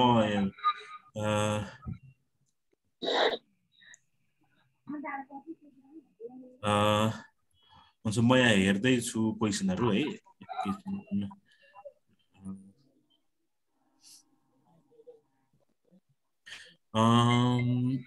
पिपिआर भ्याक्सिन गर्भावस्थामा लगाउन हुन्छ कि हुँदैन भनेर कसैले प्रश्न राख्नु भएको थियो त्यो पिपिआर भ्याक्सिन गर्भावस्थामा लगाउन हुँदैन है त्यसले चाहिँ एबोर्सन गराउन सक्छ है बाख्रा गर्भावस्थामा हुँदाखेरि नाम्लेको औषधि खुवाउनु मिल्छ मिल्दैन भनेर पनि सोध्नु भएको रहेछ। यो अब मिल्छ भन्दाखेरि पनि यसमा चाहिँ अब केही औषधिहरू बाख्राको कहिले पनि बुझ्नु के पर्यो भन्दाखेरि गर्भावस्थाको सुरुको 1/3 भाग र अन्तिमको 1/3 भाग चाहिँ एकदमै त्यो बेला चाहिँ एकदम जोखिमपूर्ण हुन्छ हैन। जस्तो बाख्रा चाहिँ 5 महिनामा ब्याउँछ भने सुरुको 1/3 भनेको कति 1.5 महिना जति र अन्तिमको 1.5 महिना जति चाहिँ एकदमै जोखिमपूर्ण हुन्छ त्यो अवस्था चाहिँ। त्यो बेलामा चाहिँ हामीले औषधि खुवाउनै हुँदैन हैन। तर बिचको अवस्थामा चाहिँ आजकल धेरै औषधिहरू निक्लेका छन् जुन औषधिहरू सेफ पनि हुन्छन्। जस्तो उदाहरणको लागि अहिले एउटा माटेमार भन्ने औषधि निक्लेको छ है। माटेमार दुई किसिमकोले पाइन्छ। माटेमार मात्र भन्ने पाइन्छ एउटा, अर्को चाहिँ माटेमार एल भन्ने पाइन्छ। हो माटेमार एल भन्ने औषधि चाहिँ खुवाउनु हुँदैन। माटेमार मात्र भन्ने औषधि चाहिँ तपाईहरूले यो गर्भावस्थाको बिचको भागमा चाहिँ बिचको पिरियडमा चाहिँ खुवाउन सकिन्छ। तर त्यो रिस्क किन लिनु? हामीले के गर्नु पर्यो भने जहिले पनि गर्भ लाग्नुभन्दा पहिले जुकाको औषधि खुवाइदियो भने त त्यो बेला औषधि खुवाउनु अब एकदमै धेरै जुका छ एकदमै गाह्रै छ भने खुवाउनु होला। तर सकभर बाख्रालाई चाहिँ गर्भावस्थाको बेलामा जुकाको औषधि नखुवाउनु होला है। बाख्राको च्यापो सुन्निने कारण के होला भन्नुभएको छ। बाख्राको च्यापो सुन्निने भनेको चाहिँ अघि पनि मैले कुरा गरेँ, यसको प्रमुख कारण भनेको जुका एकदमै धेरै जुका भयो भने शरीरमा एकदमै धेरै जुकाको संक्रमण भयो भने बाख्राको च्यापो सुन्निन्छ। अनि त्यसपछि बाख्रा नबढ्ने के कारणले होला सर भन्नुभएको छ। बाख्रा नबढ्ने भनेको तीनटा कारण भन्छु म अझ।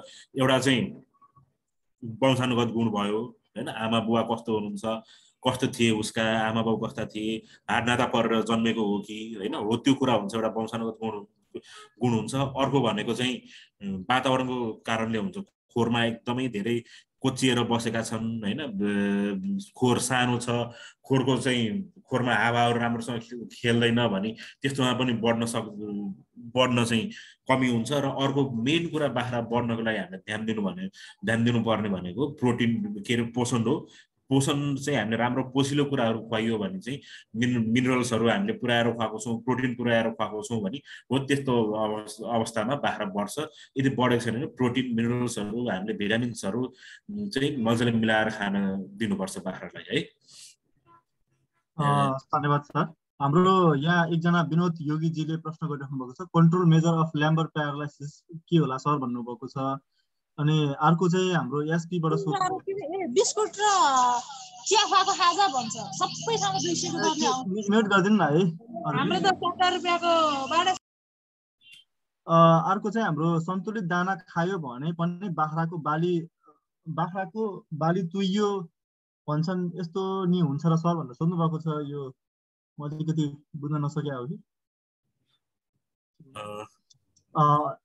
यो कुरा चाहिँ एउटा हाम्रो एसपीजीले गरिराख्नु भएको छ। सल्यानमा चाहिँ यो बढी समस्या देखिएको छ भन्ने कुरा गर्नुभयो। यो बाख्रा सन्तुलित दाना खुवाउँदा पनि बाख्रा तुइयो बढी भन्ने कुरा। अनि अर्को चाहिँ नाम्लेको औषधि खुवाउँदा पनि साना पाठाले छेर्न छाडेको छैन किन होला भन्नुभएको छ। र अन्तिम एउटा प्रश्न चाहिँ हाम्रो सुमित बजारचरले सोध्नु भएको छ, बाख्राभन्दा बाहिरको बङ्गुरको छ। बङ्गुरको पनि हामीले छिटै नै वेबिनार गर्नेछौँ, तर पनि सरले यसलाई सक्नुहुन्छ भने एड्रेस गरिदिनु होला। बङ्गुरले पिसाब सेतो मोही जस्तो थेक्ला बगाउँछ, के कारणले गर्दा यस्तो समस्या आउँछ बताइदिनु होला भन्नुभएको छ। यति प्रश्न चाहिँ हामीले लिखौँ, त्यसपछि चाहिँ हामीले कार्यक्रमलाई एन्ड गर्नलाई धेरै नै प्रश्न आइसकेको छ। बाँकी प्रश्न चाहिँ हामीले फेसबुकबाट पनि आएको छ होला। त्यो प्रश्न चाहिँ हाम्रो प्रकाशले अहिले प्रश्न सकिएपछि एड्रेस गरिदिनु होला, त्यसपछि अनि हामीले एन्ड गराउन सर। हुन्छ म पनि यो क्वेसनहरू हेर्ने प्रयास गर्दैछु है। एउटा के छ भन्दाखेरि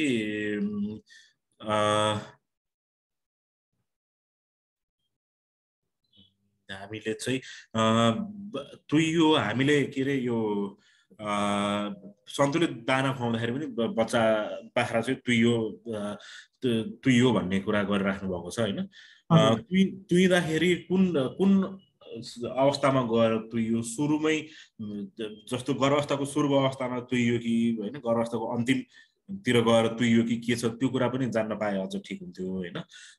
तपाईँको चाहिँ सन्तुलित आहार हुँदैमा बाख्रा तुइँदैन भन्ने कुरा होइन, तुइनको लागि धेरै उहरू हुन्छन्। अब तपाईँले जुन किसिमले भनिराख्नु भएको छ हो त्यो मलाई सुन्दाखेरि तपाईँले जुन बाख्राको कुरा गरिराख्नु भएको छ त्यो बाख्रा पटक पटक तुइयो होला जस्तो मलाई लागिरहेको छ। र त्यो पटक पटक तुइने समस्या भनेको चाहिँ ब्याक्टेरियल कजेसहरू, भाइरल कजेसहरू, त्यसमा चाहिँ हाम्रो जीवाणु विषाणुको कारणले पनि ब्याक्टेरिया त्यो तुइने समस्याहरू हुनसक्छ। जस्तो उदाहरणलाई ब्रुसिलोसिस भनेको तपाईँले सुन्नुभएको छ होइन, हो त्यो ब्रुसिलोसिसले गर्दाखेरि तुइन्छ होइन। हो त्यस्ता खालका समस्याहरू पनि छन् कि होइन। अब यो जस्तो ब्रुसिलोसिस भनेको चाहिँ बोकाबाट सर्न सक्छ। कहिलेकाहीँ हामीले बोका लाउँदाखेरि बोकालाई त्यो ब्रुसिलोसिस छ भने चाहिँ बाख्रामा सर्न सक्यो, त्यो बाख्रामा बसिरहेको छ होइन। त्यो बाख्रामा बसिराखेपछि त्यो बाख्रालाई कहिले तुहाउने अनि कहिलेकाहीँ अब लाइफ टाइम भरिको लागि दाँजो पनि गराइदिने खालका समस्याहरू पनि ल्याउन सक्छ। तर त्यो एउटा तुहाउने चाहिँ त्यो पनि समस्या हो। अर्को भनेको चाहिँ जुकाको के अरे जुकाको औषधि हामीले खुवाइया छ कि छैन, जुका धेरै छ भने पनि तुइन्छ होइन। अथवा हामीले खुवाएका घाँसहरू कहिलेकाहीँ चाहिँ खराब खालका घाँसहरू अथवा भनौँ न अलिकति विषालु घाँसहरू हुनसक्छ। जस्तो कतिपय किसानहरूले चाहिँ, अब यो किसानको अनुभव हो, मैले त्यस्तो खासै पाएको छैन। किसानहरूले धेरै जसो के भनेको पाइन्छ भन्दाखेरि चाहिँ यो पालुवा पलाएको घाँसहरू खुवाउँदाखेरि तुइन सक्छ भनेर भन्नुहुन्छ किसानहरूलाई। उहाँहरूले अनुभवले भन्नुभएको छ, त्यस्ता खालका कुराहरू पनि अनुभव गरिरहेको छ होइन। हो त्यो भएर तुइनुको कारण हामीले सन्तुलित आहार खुवाउँदैमा तुइँदैन भन्ने होइन कि तुइने मध्येको एउटा कारण चाहिँ सन्तुलित आहार नहुनु पनि हो है। हो त्यसलाई चाहिँ त्यसरी बुझिदिनु पर्ला। हामीले कारण के हो चाहिँ सुरुमा पत्ता लगाउनु पर्यो, जे कारण हो तुइने त्यसलाई चाहिँ हामीले कन्ट्रोल गर्नु पर्यो। हेलो हजुर हजुर, हाम्रो प्रयास सहकारीबाट हजुर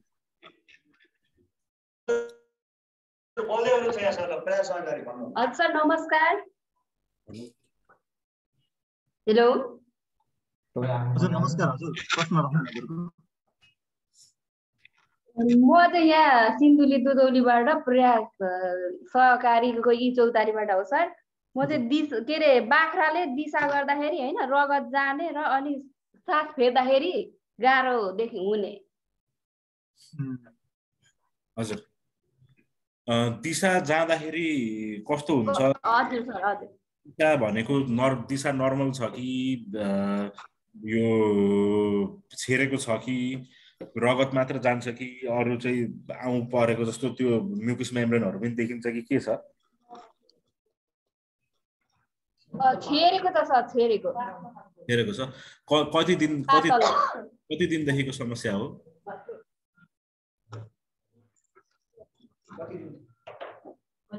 एकै दिनमा सर, एकै दिन। होइन, मैले भन्न खोजेको त्यसलाई कति दिन भयो त्यस्तो समस्या देखेको, आफै ठिक भयो कि केही अहिले पनि त्यस्तो भइरहेको छ कि के छ? 2 दिन भयो सर, 2 दिन। कति उमेरको हो?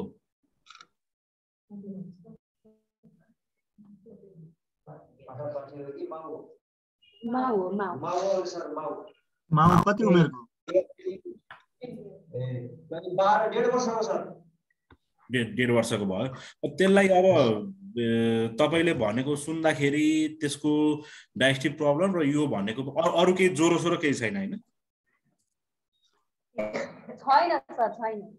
होइन होइन, तपाईँले भनेको सुन्दाखेरि चाहिँ मलाई जहाँसम्म लाग्छ यो कक्सिडियाको इन्फेक्सन भएको पनि हुनसक्छ होइन बाख्रामा।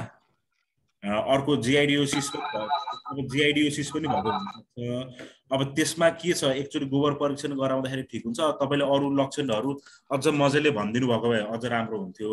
यसमा चाहिँ अब अहिले चाहिँ डाइरिया कन्ट्रोल गर्नेतिर, अब रगत देखिसकेपछि डाइरिया अलिक यसलाई कन्ट्रोल गर्नेतिर लाग्नुपर्छ होइन। त्यो भएर एकचोटि चाहिँ तपाईँले डाइरिया कन्ट्रोल गर्नेतिर लाग्नु, त्यो डाइरियासँगै यो तपाईँको ब्लिडिङ पनि रोकिन्छ होइन। त्यसरी गर्दाखेरि ठिक होला। अब अरू लक्षणहरू के कस्तो छ, त्यसको के खानाको कुराहरू अझ भनिदिनु भएदेखि अलिकति क्लियर हुन्थ्यो अझ। हजुर सर नमस्कार। हजुर खान्छ सर अलिअलि खाइरहेको छ होइन त्यही गर्नुहोस् अहिलेको लागि त्यसको चाहिँ डाइरिया कन्ट्रोल गर्नतिर लाग्नुहोस् होइन 2 दिन भयो छिरेको रगत पनि देखिरहेको छ अब त्यसमा चाहिँ अर्को अब मैले तपाईँले यति मात्र भनेको सुन्दाखेरि चाहिँ कक्सिडियाहरूको इन्फेक्सन पनि हुनसक्छ कि भन्ने जस्तो पनि मलाई लागिरहेछ होइन हो त्यो भएर अहिले डाइरियालाई सुरुमा कन्ट्रोल गरौँ त्यसपछि कक्सिडियावाला औषधि खुवाउँदाखेरि पनि हुन्छ है सर नमस्कार हजुर हजुर हजुर सर म 20,000 सामाजिक उद्यम महिला सहकारी संस्थाबाट हजुर यहाँ हाम्रो यो के समस्या आयो भने हाम्रो यहाँ सदस्यहरूको चाहिँ यो बाली जान्छ तर प्याउँदैन भन्ने समस्या आयो कि सर त्यसको लागि चाहिँ के भएको होला भनेर चाहिँ सोध्नु भएको छ सोधिदिनु भन्नुभएको छ त्यसरी मैले सोधेको छ त्यो पनि अब त्यसलाई बाली जाने नगाउने भनेर त्यसलाई चाहिँ हाम्रो चलन चल्तीको भाषामा उल्टिने भनेर भनिन्छ होइन त्यसको चाहिँ तीन चारवटा कुरा हुन्छ कि बाख्रामा हो बाख्रामा कि गाई भैँसीमा बाख्रामा सर बाख्रामा एआई त गर्नुहुन्न होइन यो चाहिँ बोकै लगाउनुहुन्छ होइन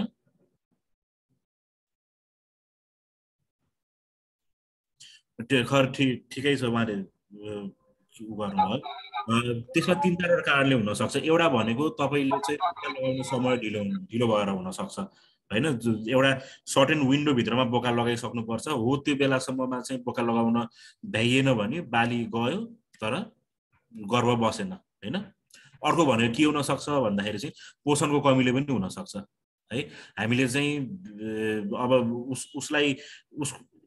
उसले बोका पनि खोज्छ तर उसको चाहिँ त्यो रिप्रोडक्टिभ सिस्टमले त्यो बाली बस्ने गरेको चाहिँ काम गर्न सक्दैन पोषणको कमीले पनि हुनसक्छ अर्को धेरै जुकाहरू भएर पनि हुनसक्छ है हो त्यो भएर यसलाई चाहिँ मेन कुरो तपाईँले हेर्नु पर्यो यो धेरै जसो हुने भनेको चाहिँ कहिलेकाहीँ समय बाली लगाउने समय ऊ चाहिँ बाख्रा कराउँछ बोका खोज्छ हामीले चाहिँ अब बोका घरमा हुँदैन अन्तबाट लिएर आउनुपर्छ अन्तबाट लिएर आउँदाखेरि ढिलो हुन्छ त्यो विन्डो जुन कति समयदेखि कति समयमा दिनुपर्छ त नि यो बोका बाख्रामा चाहिँ 12 घण्टा भित्रमा लगाइसक्नु पर्यो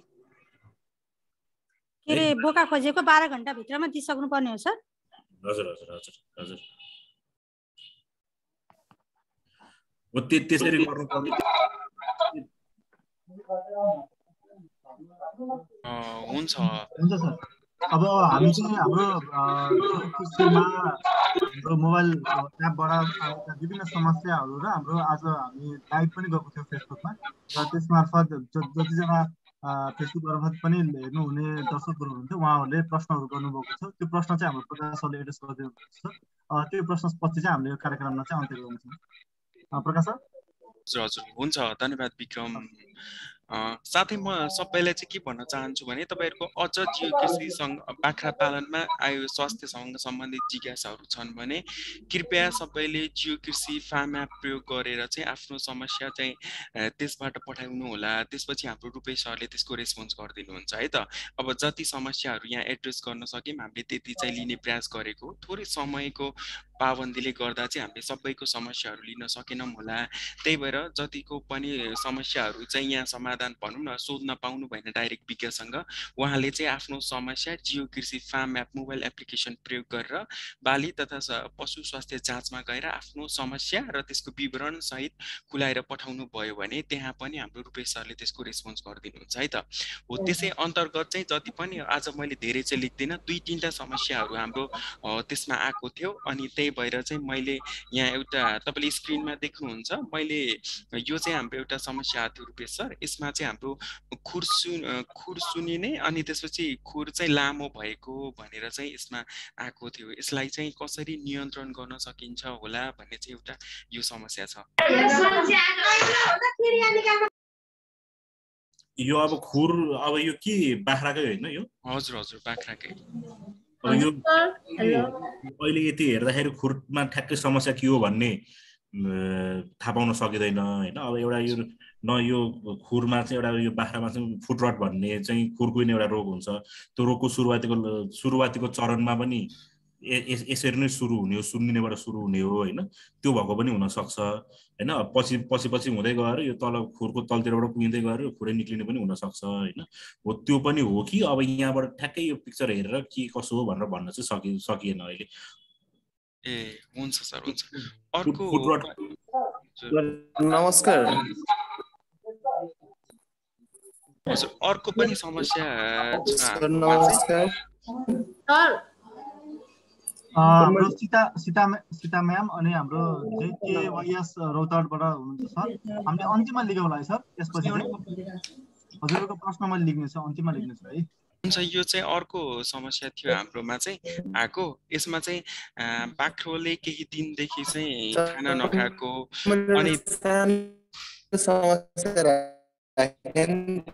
अनि यत्तिकै सुतिरहेको भन्ने चाहिँ छ। अनि पेट पनि एकदम साह्रो भएको छ, दिसा पिसाब पनि गरेको छैन। अब चाहिँ के गर्ने होला भन्ने खालको क्वेरिज थियो कि सर। यो अब अलिकति कति महिनाको हो भन्ने थाहा पाउन पाएदेखि अझ राम्रो हुन्थ्यो होइन। यो यदि यो चाहिँ अब 1 महिनाभन्दा कमकै उमेरको हो भने अघि मैले चाहिँ फ्लपी किड सिन्ड्रोम भनेर भनेको थिएँ, त्यो पनि हुनसक्छ होइन। अर्को भनेको चाहिँ अब यो साइज हेर्दाखेरि चाहिँ यो अझ दुधै खाइराखेको जस्तो देखिया छ। त्यो हुँदाखेरि चाहिँ यसको अलिकति एसिडोसिसको समस्या भनेको पेटमा चाहिँ पेटको pH चाहिँ कम हुने होइन, त्यो समस्या हो त्यो पनि मलाई लागिरहेछ। तर यो पिक्चर हेरेर यो अझ बढी हिस्ट्री नलिकन यो अलिकति भन्नको लागि अलिकति गाह्रो नै हुन्छ होइन। अलिकति पिक्चरमा उसको हिस्ट्री अझ बढी भएदेखि चाहिँ अलिक सजिलोसँग भन्न सकिन्थ्यो होला। हुन्छ सर, हस्, धन्यवाद सरलाई। सर नमस्कार। हामीले एउटा सानो समस्या राख्न पायौँ कि पाएनौँ? राख्नु न सर। एउटा के हाम्रो यहाँ बाख्रा पालन गर्दाखेरि यो ल्याम्बर प्यारालाइसिस भन्ने प्रब्लमले गर्दा 10 बाख्रा मरिसक्यो होइन। हजुर, कुन ठाउँमा होला यो चाहिँ सुर्खेत बड्डी चौरमा। हजुर हजुर हजुर, त्यही भएर त्यसको लागि के छ समस्याको समाधान होइन, त्यो चाहिँ हजुर मार्फतबाट केही पाइन्छ सल्लाह सुझाव भनेर। सर डाक्टर रुपेश सर हुनुहुन्छ?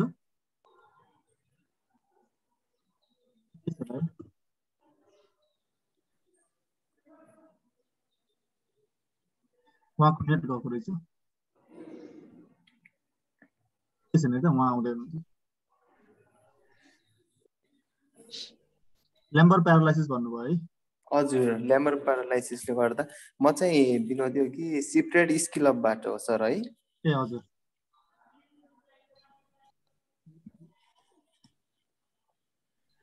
प्रकाश सर एकचोटि हाम्रो तपाईहरुले त्यस्तो किसिमको समस्याहरू आएको छ भने जियोकृषि फार्म एप त सबैले प्रयोग गर्नुहुन्छ नि है? हजुर हजुर हजुर हो, त्यसमार्फत चाहिँ तपाईले त्यो आएको समस्याहरू पनि विज्ञलाई पठाउन सक्नुहुन्छ के है।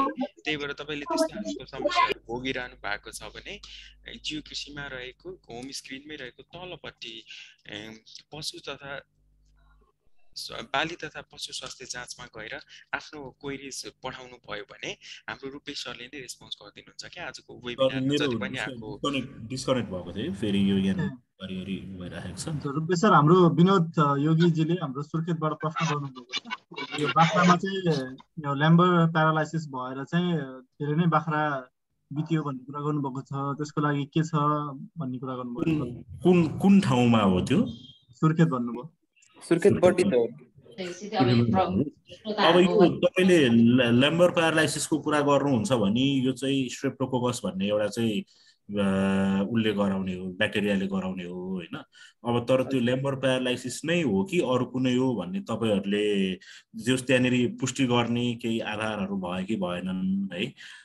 त्यो ल्याम्बर प्यारालाइसिस अब त्यो इन्फेक्सन भइसकेको हजुर होइन अब मैले भन्न खोजेको पनि त्यही भएर अब लेबर प्यारालाइसिस चाहिँ तपाईहरूको जस्तो त्यो लागिसकेपछि त्यसलाई ट्रिटमेन्ट गर्नु हो भने त ब्याक्टेरियाले गर्ने स्ट्रेप्टोकोकसको अरू इन्फेक्सनहरू हुँदाखेरि उपचार गरिन्छ पनि होइन एन्टिबायोटिक्सहरू युज गरेर उपचार गर्न पनि सकिन्छ तर यसले चाहिँ यो स्पाइनल कर्डहरूमा होइन यो मेसेन्जेसमा असर गर्ने भएको भएर यसको चाहिँ सहजै उपचार गर्न चाहिँ अलिकति गाह्रो नै हुन्छ हैन त्यो भएर अब तपाईहरुको लम्बर प्यारालाइसिस नै हो कि अथवा अन्य कुनै खालको प्यारालाइसिस हो किनभने भने लम्बर प्यारालाइसिस त्यति साह्रो कमन चाहिँ अब मैले सायद मैले थाहा नपाएको मैले त्यस्ता केसहरू नदेखेको हुँ अथवा साँच्चैको कमन नै छैन जस्तो लाग्छ मलाई चाहिँ हैन त्यति साह्रो कमन चाहिँ होइन जस्तो लाग्छ र त्यो कुरो पनि विचार गर्नुपर्यो लम्बर प्यारालाइसिस हो कि अरू कुनै कुरा हो यो लम्बर प्यारालाइसिस चाहिँ अब तपाईले भन्दाखेरि सामान्यतया कन्ट्रोल कसरी गर्ने भन्दाखेरि यो स्ट्रेप्टोकोकस ब्याक्टेरियाको इन्फेक्सनलाई कन्ट्रोल गर्नु पर्यो हैन र त्यसलाई चाहिँ अब लागिसकेपछि त्यसको उपचार गर्न चाहिँ अलिकति चाहिँ गाह्रो नै हुन्छ अहिले मैले त्यति नै भने के कारणले गर्दा भन्नुभयो त्यसपछि केस ओभर इन्जेक्सन लाउनुभयो तर लाउँदाखेरि भएन नि तर होइन त्यो गाह्रो त्यो ट्रिटमेन्ट गाह्रो नै हुन्छ होइन तपाईँको त्यो जस्तो यो औषधिले त्यसले ठ्याक्क जुन ठाउँमा काम गर्नुपर्ने हो जहाँसो गर्नु त्यसलाई चाहिँ त्यो क्रस गरेर जान त्यहाँ अलिकति गाह्रो हुन्छ त्यो औषधि शरीरले नै त्यो औषधिलाई त्यो ठाउँमा पुग्नको लागि अलिकति रोक्छ कि त्यो भएर अलिकति यो अलिक गाह्रो जटिल किसिमको नै रोग हो यो है धन्यवाद नमस्कार सर हजुर हजुर के अरे मेरो चाहिँ म चाहिँ श्रीलगन सामाजिक उद्यमी महिला सहकारी संस्था लिमिटेडबाट बोलेको मेरो नाम चाहिँ लेन्सारा नमगर अनि हाम्रो गाउँमा पशुहरूमा धेरै समस्याहरू देखेकोले केही दुईटा समस्या राखौँ कि भनेर आएको हजुर हजुर भन्नु न समस्या चाहिँ घाँटी कराउने आँसु बरबर झरेको छ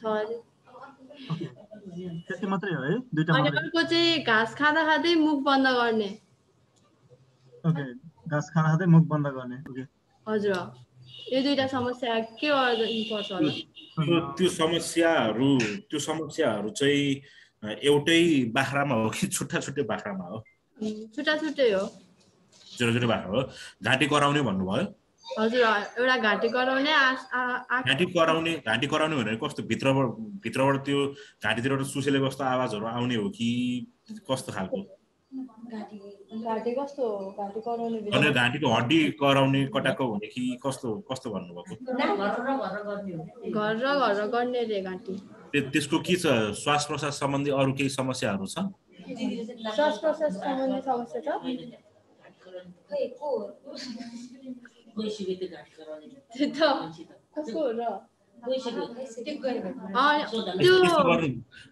यसो गरौँ न बहिनी यो अहिले हजुरले भन्नुभएको नि त्यति क्लियर किसिमले चाहिँ ऊ आएन घाँटी कराउने भन्ने छ त्यो भनेको चाहिँ जस्तो रुगा लागेको जस्तो गरेर सास फेर्दाखेरि घ्यार गर्ने हो कि होइन उसले त्यो थुक निल्दाखेरि घुटुक्क टाइपले कराउने हो कि यो त्यो ऊ छ तपाईँले एकचोटि के गर्नु होला भने उहाँको हुनुहुन्छ उहाँसँग मजाले डिटेलमा कुराहरू सोधेर त्यो जियोकृषिको चाहिँ जुन त्यो क्वेसन सोध्नु मिल्ने एउटा फोरम छ नि हो त्यहाँनिर राखिदिनु भयो भने मलाई त्यसलाई चाहिँ आन्सर गर्न अलिकति सजिलो हुन्थ्यो होला ए हुन्छ हुन्छ हुन्छ धन्यवाद सबैजनालाई अहिले चाहिँ एकदमै हामी धेरै नै समयभन्दा बढी नै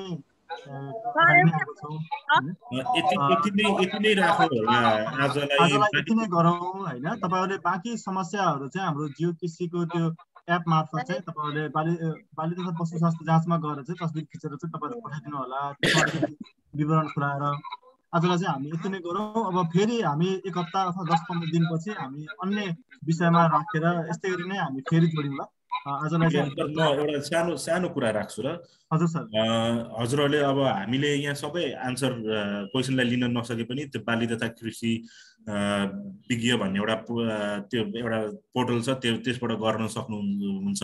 त्यसमा आफ्नो प्रश्नहरू राख्दाखेरि चाहिँ अलिकति त्यसको हिस्ट्री खुलाएर अलिकति डिटेलमा राखिदिनु भयो भने त्यही अब यो रोग हो कि भनेर अनुमान गर्ने चाहिँ त्यसकै आधारमा हुन्छ होइन। कति दिनदेखि बिरामी भएको छ, कति दिनदेखि त्यस्ता लक्षणहरू देखाएको छ भनेर सबै कुरा डिटेलमा खुलाएर राखिदिनु होला है। हुन्छ, धन्यवाद सबैजनालाई, हस् धन्यवाद है।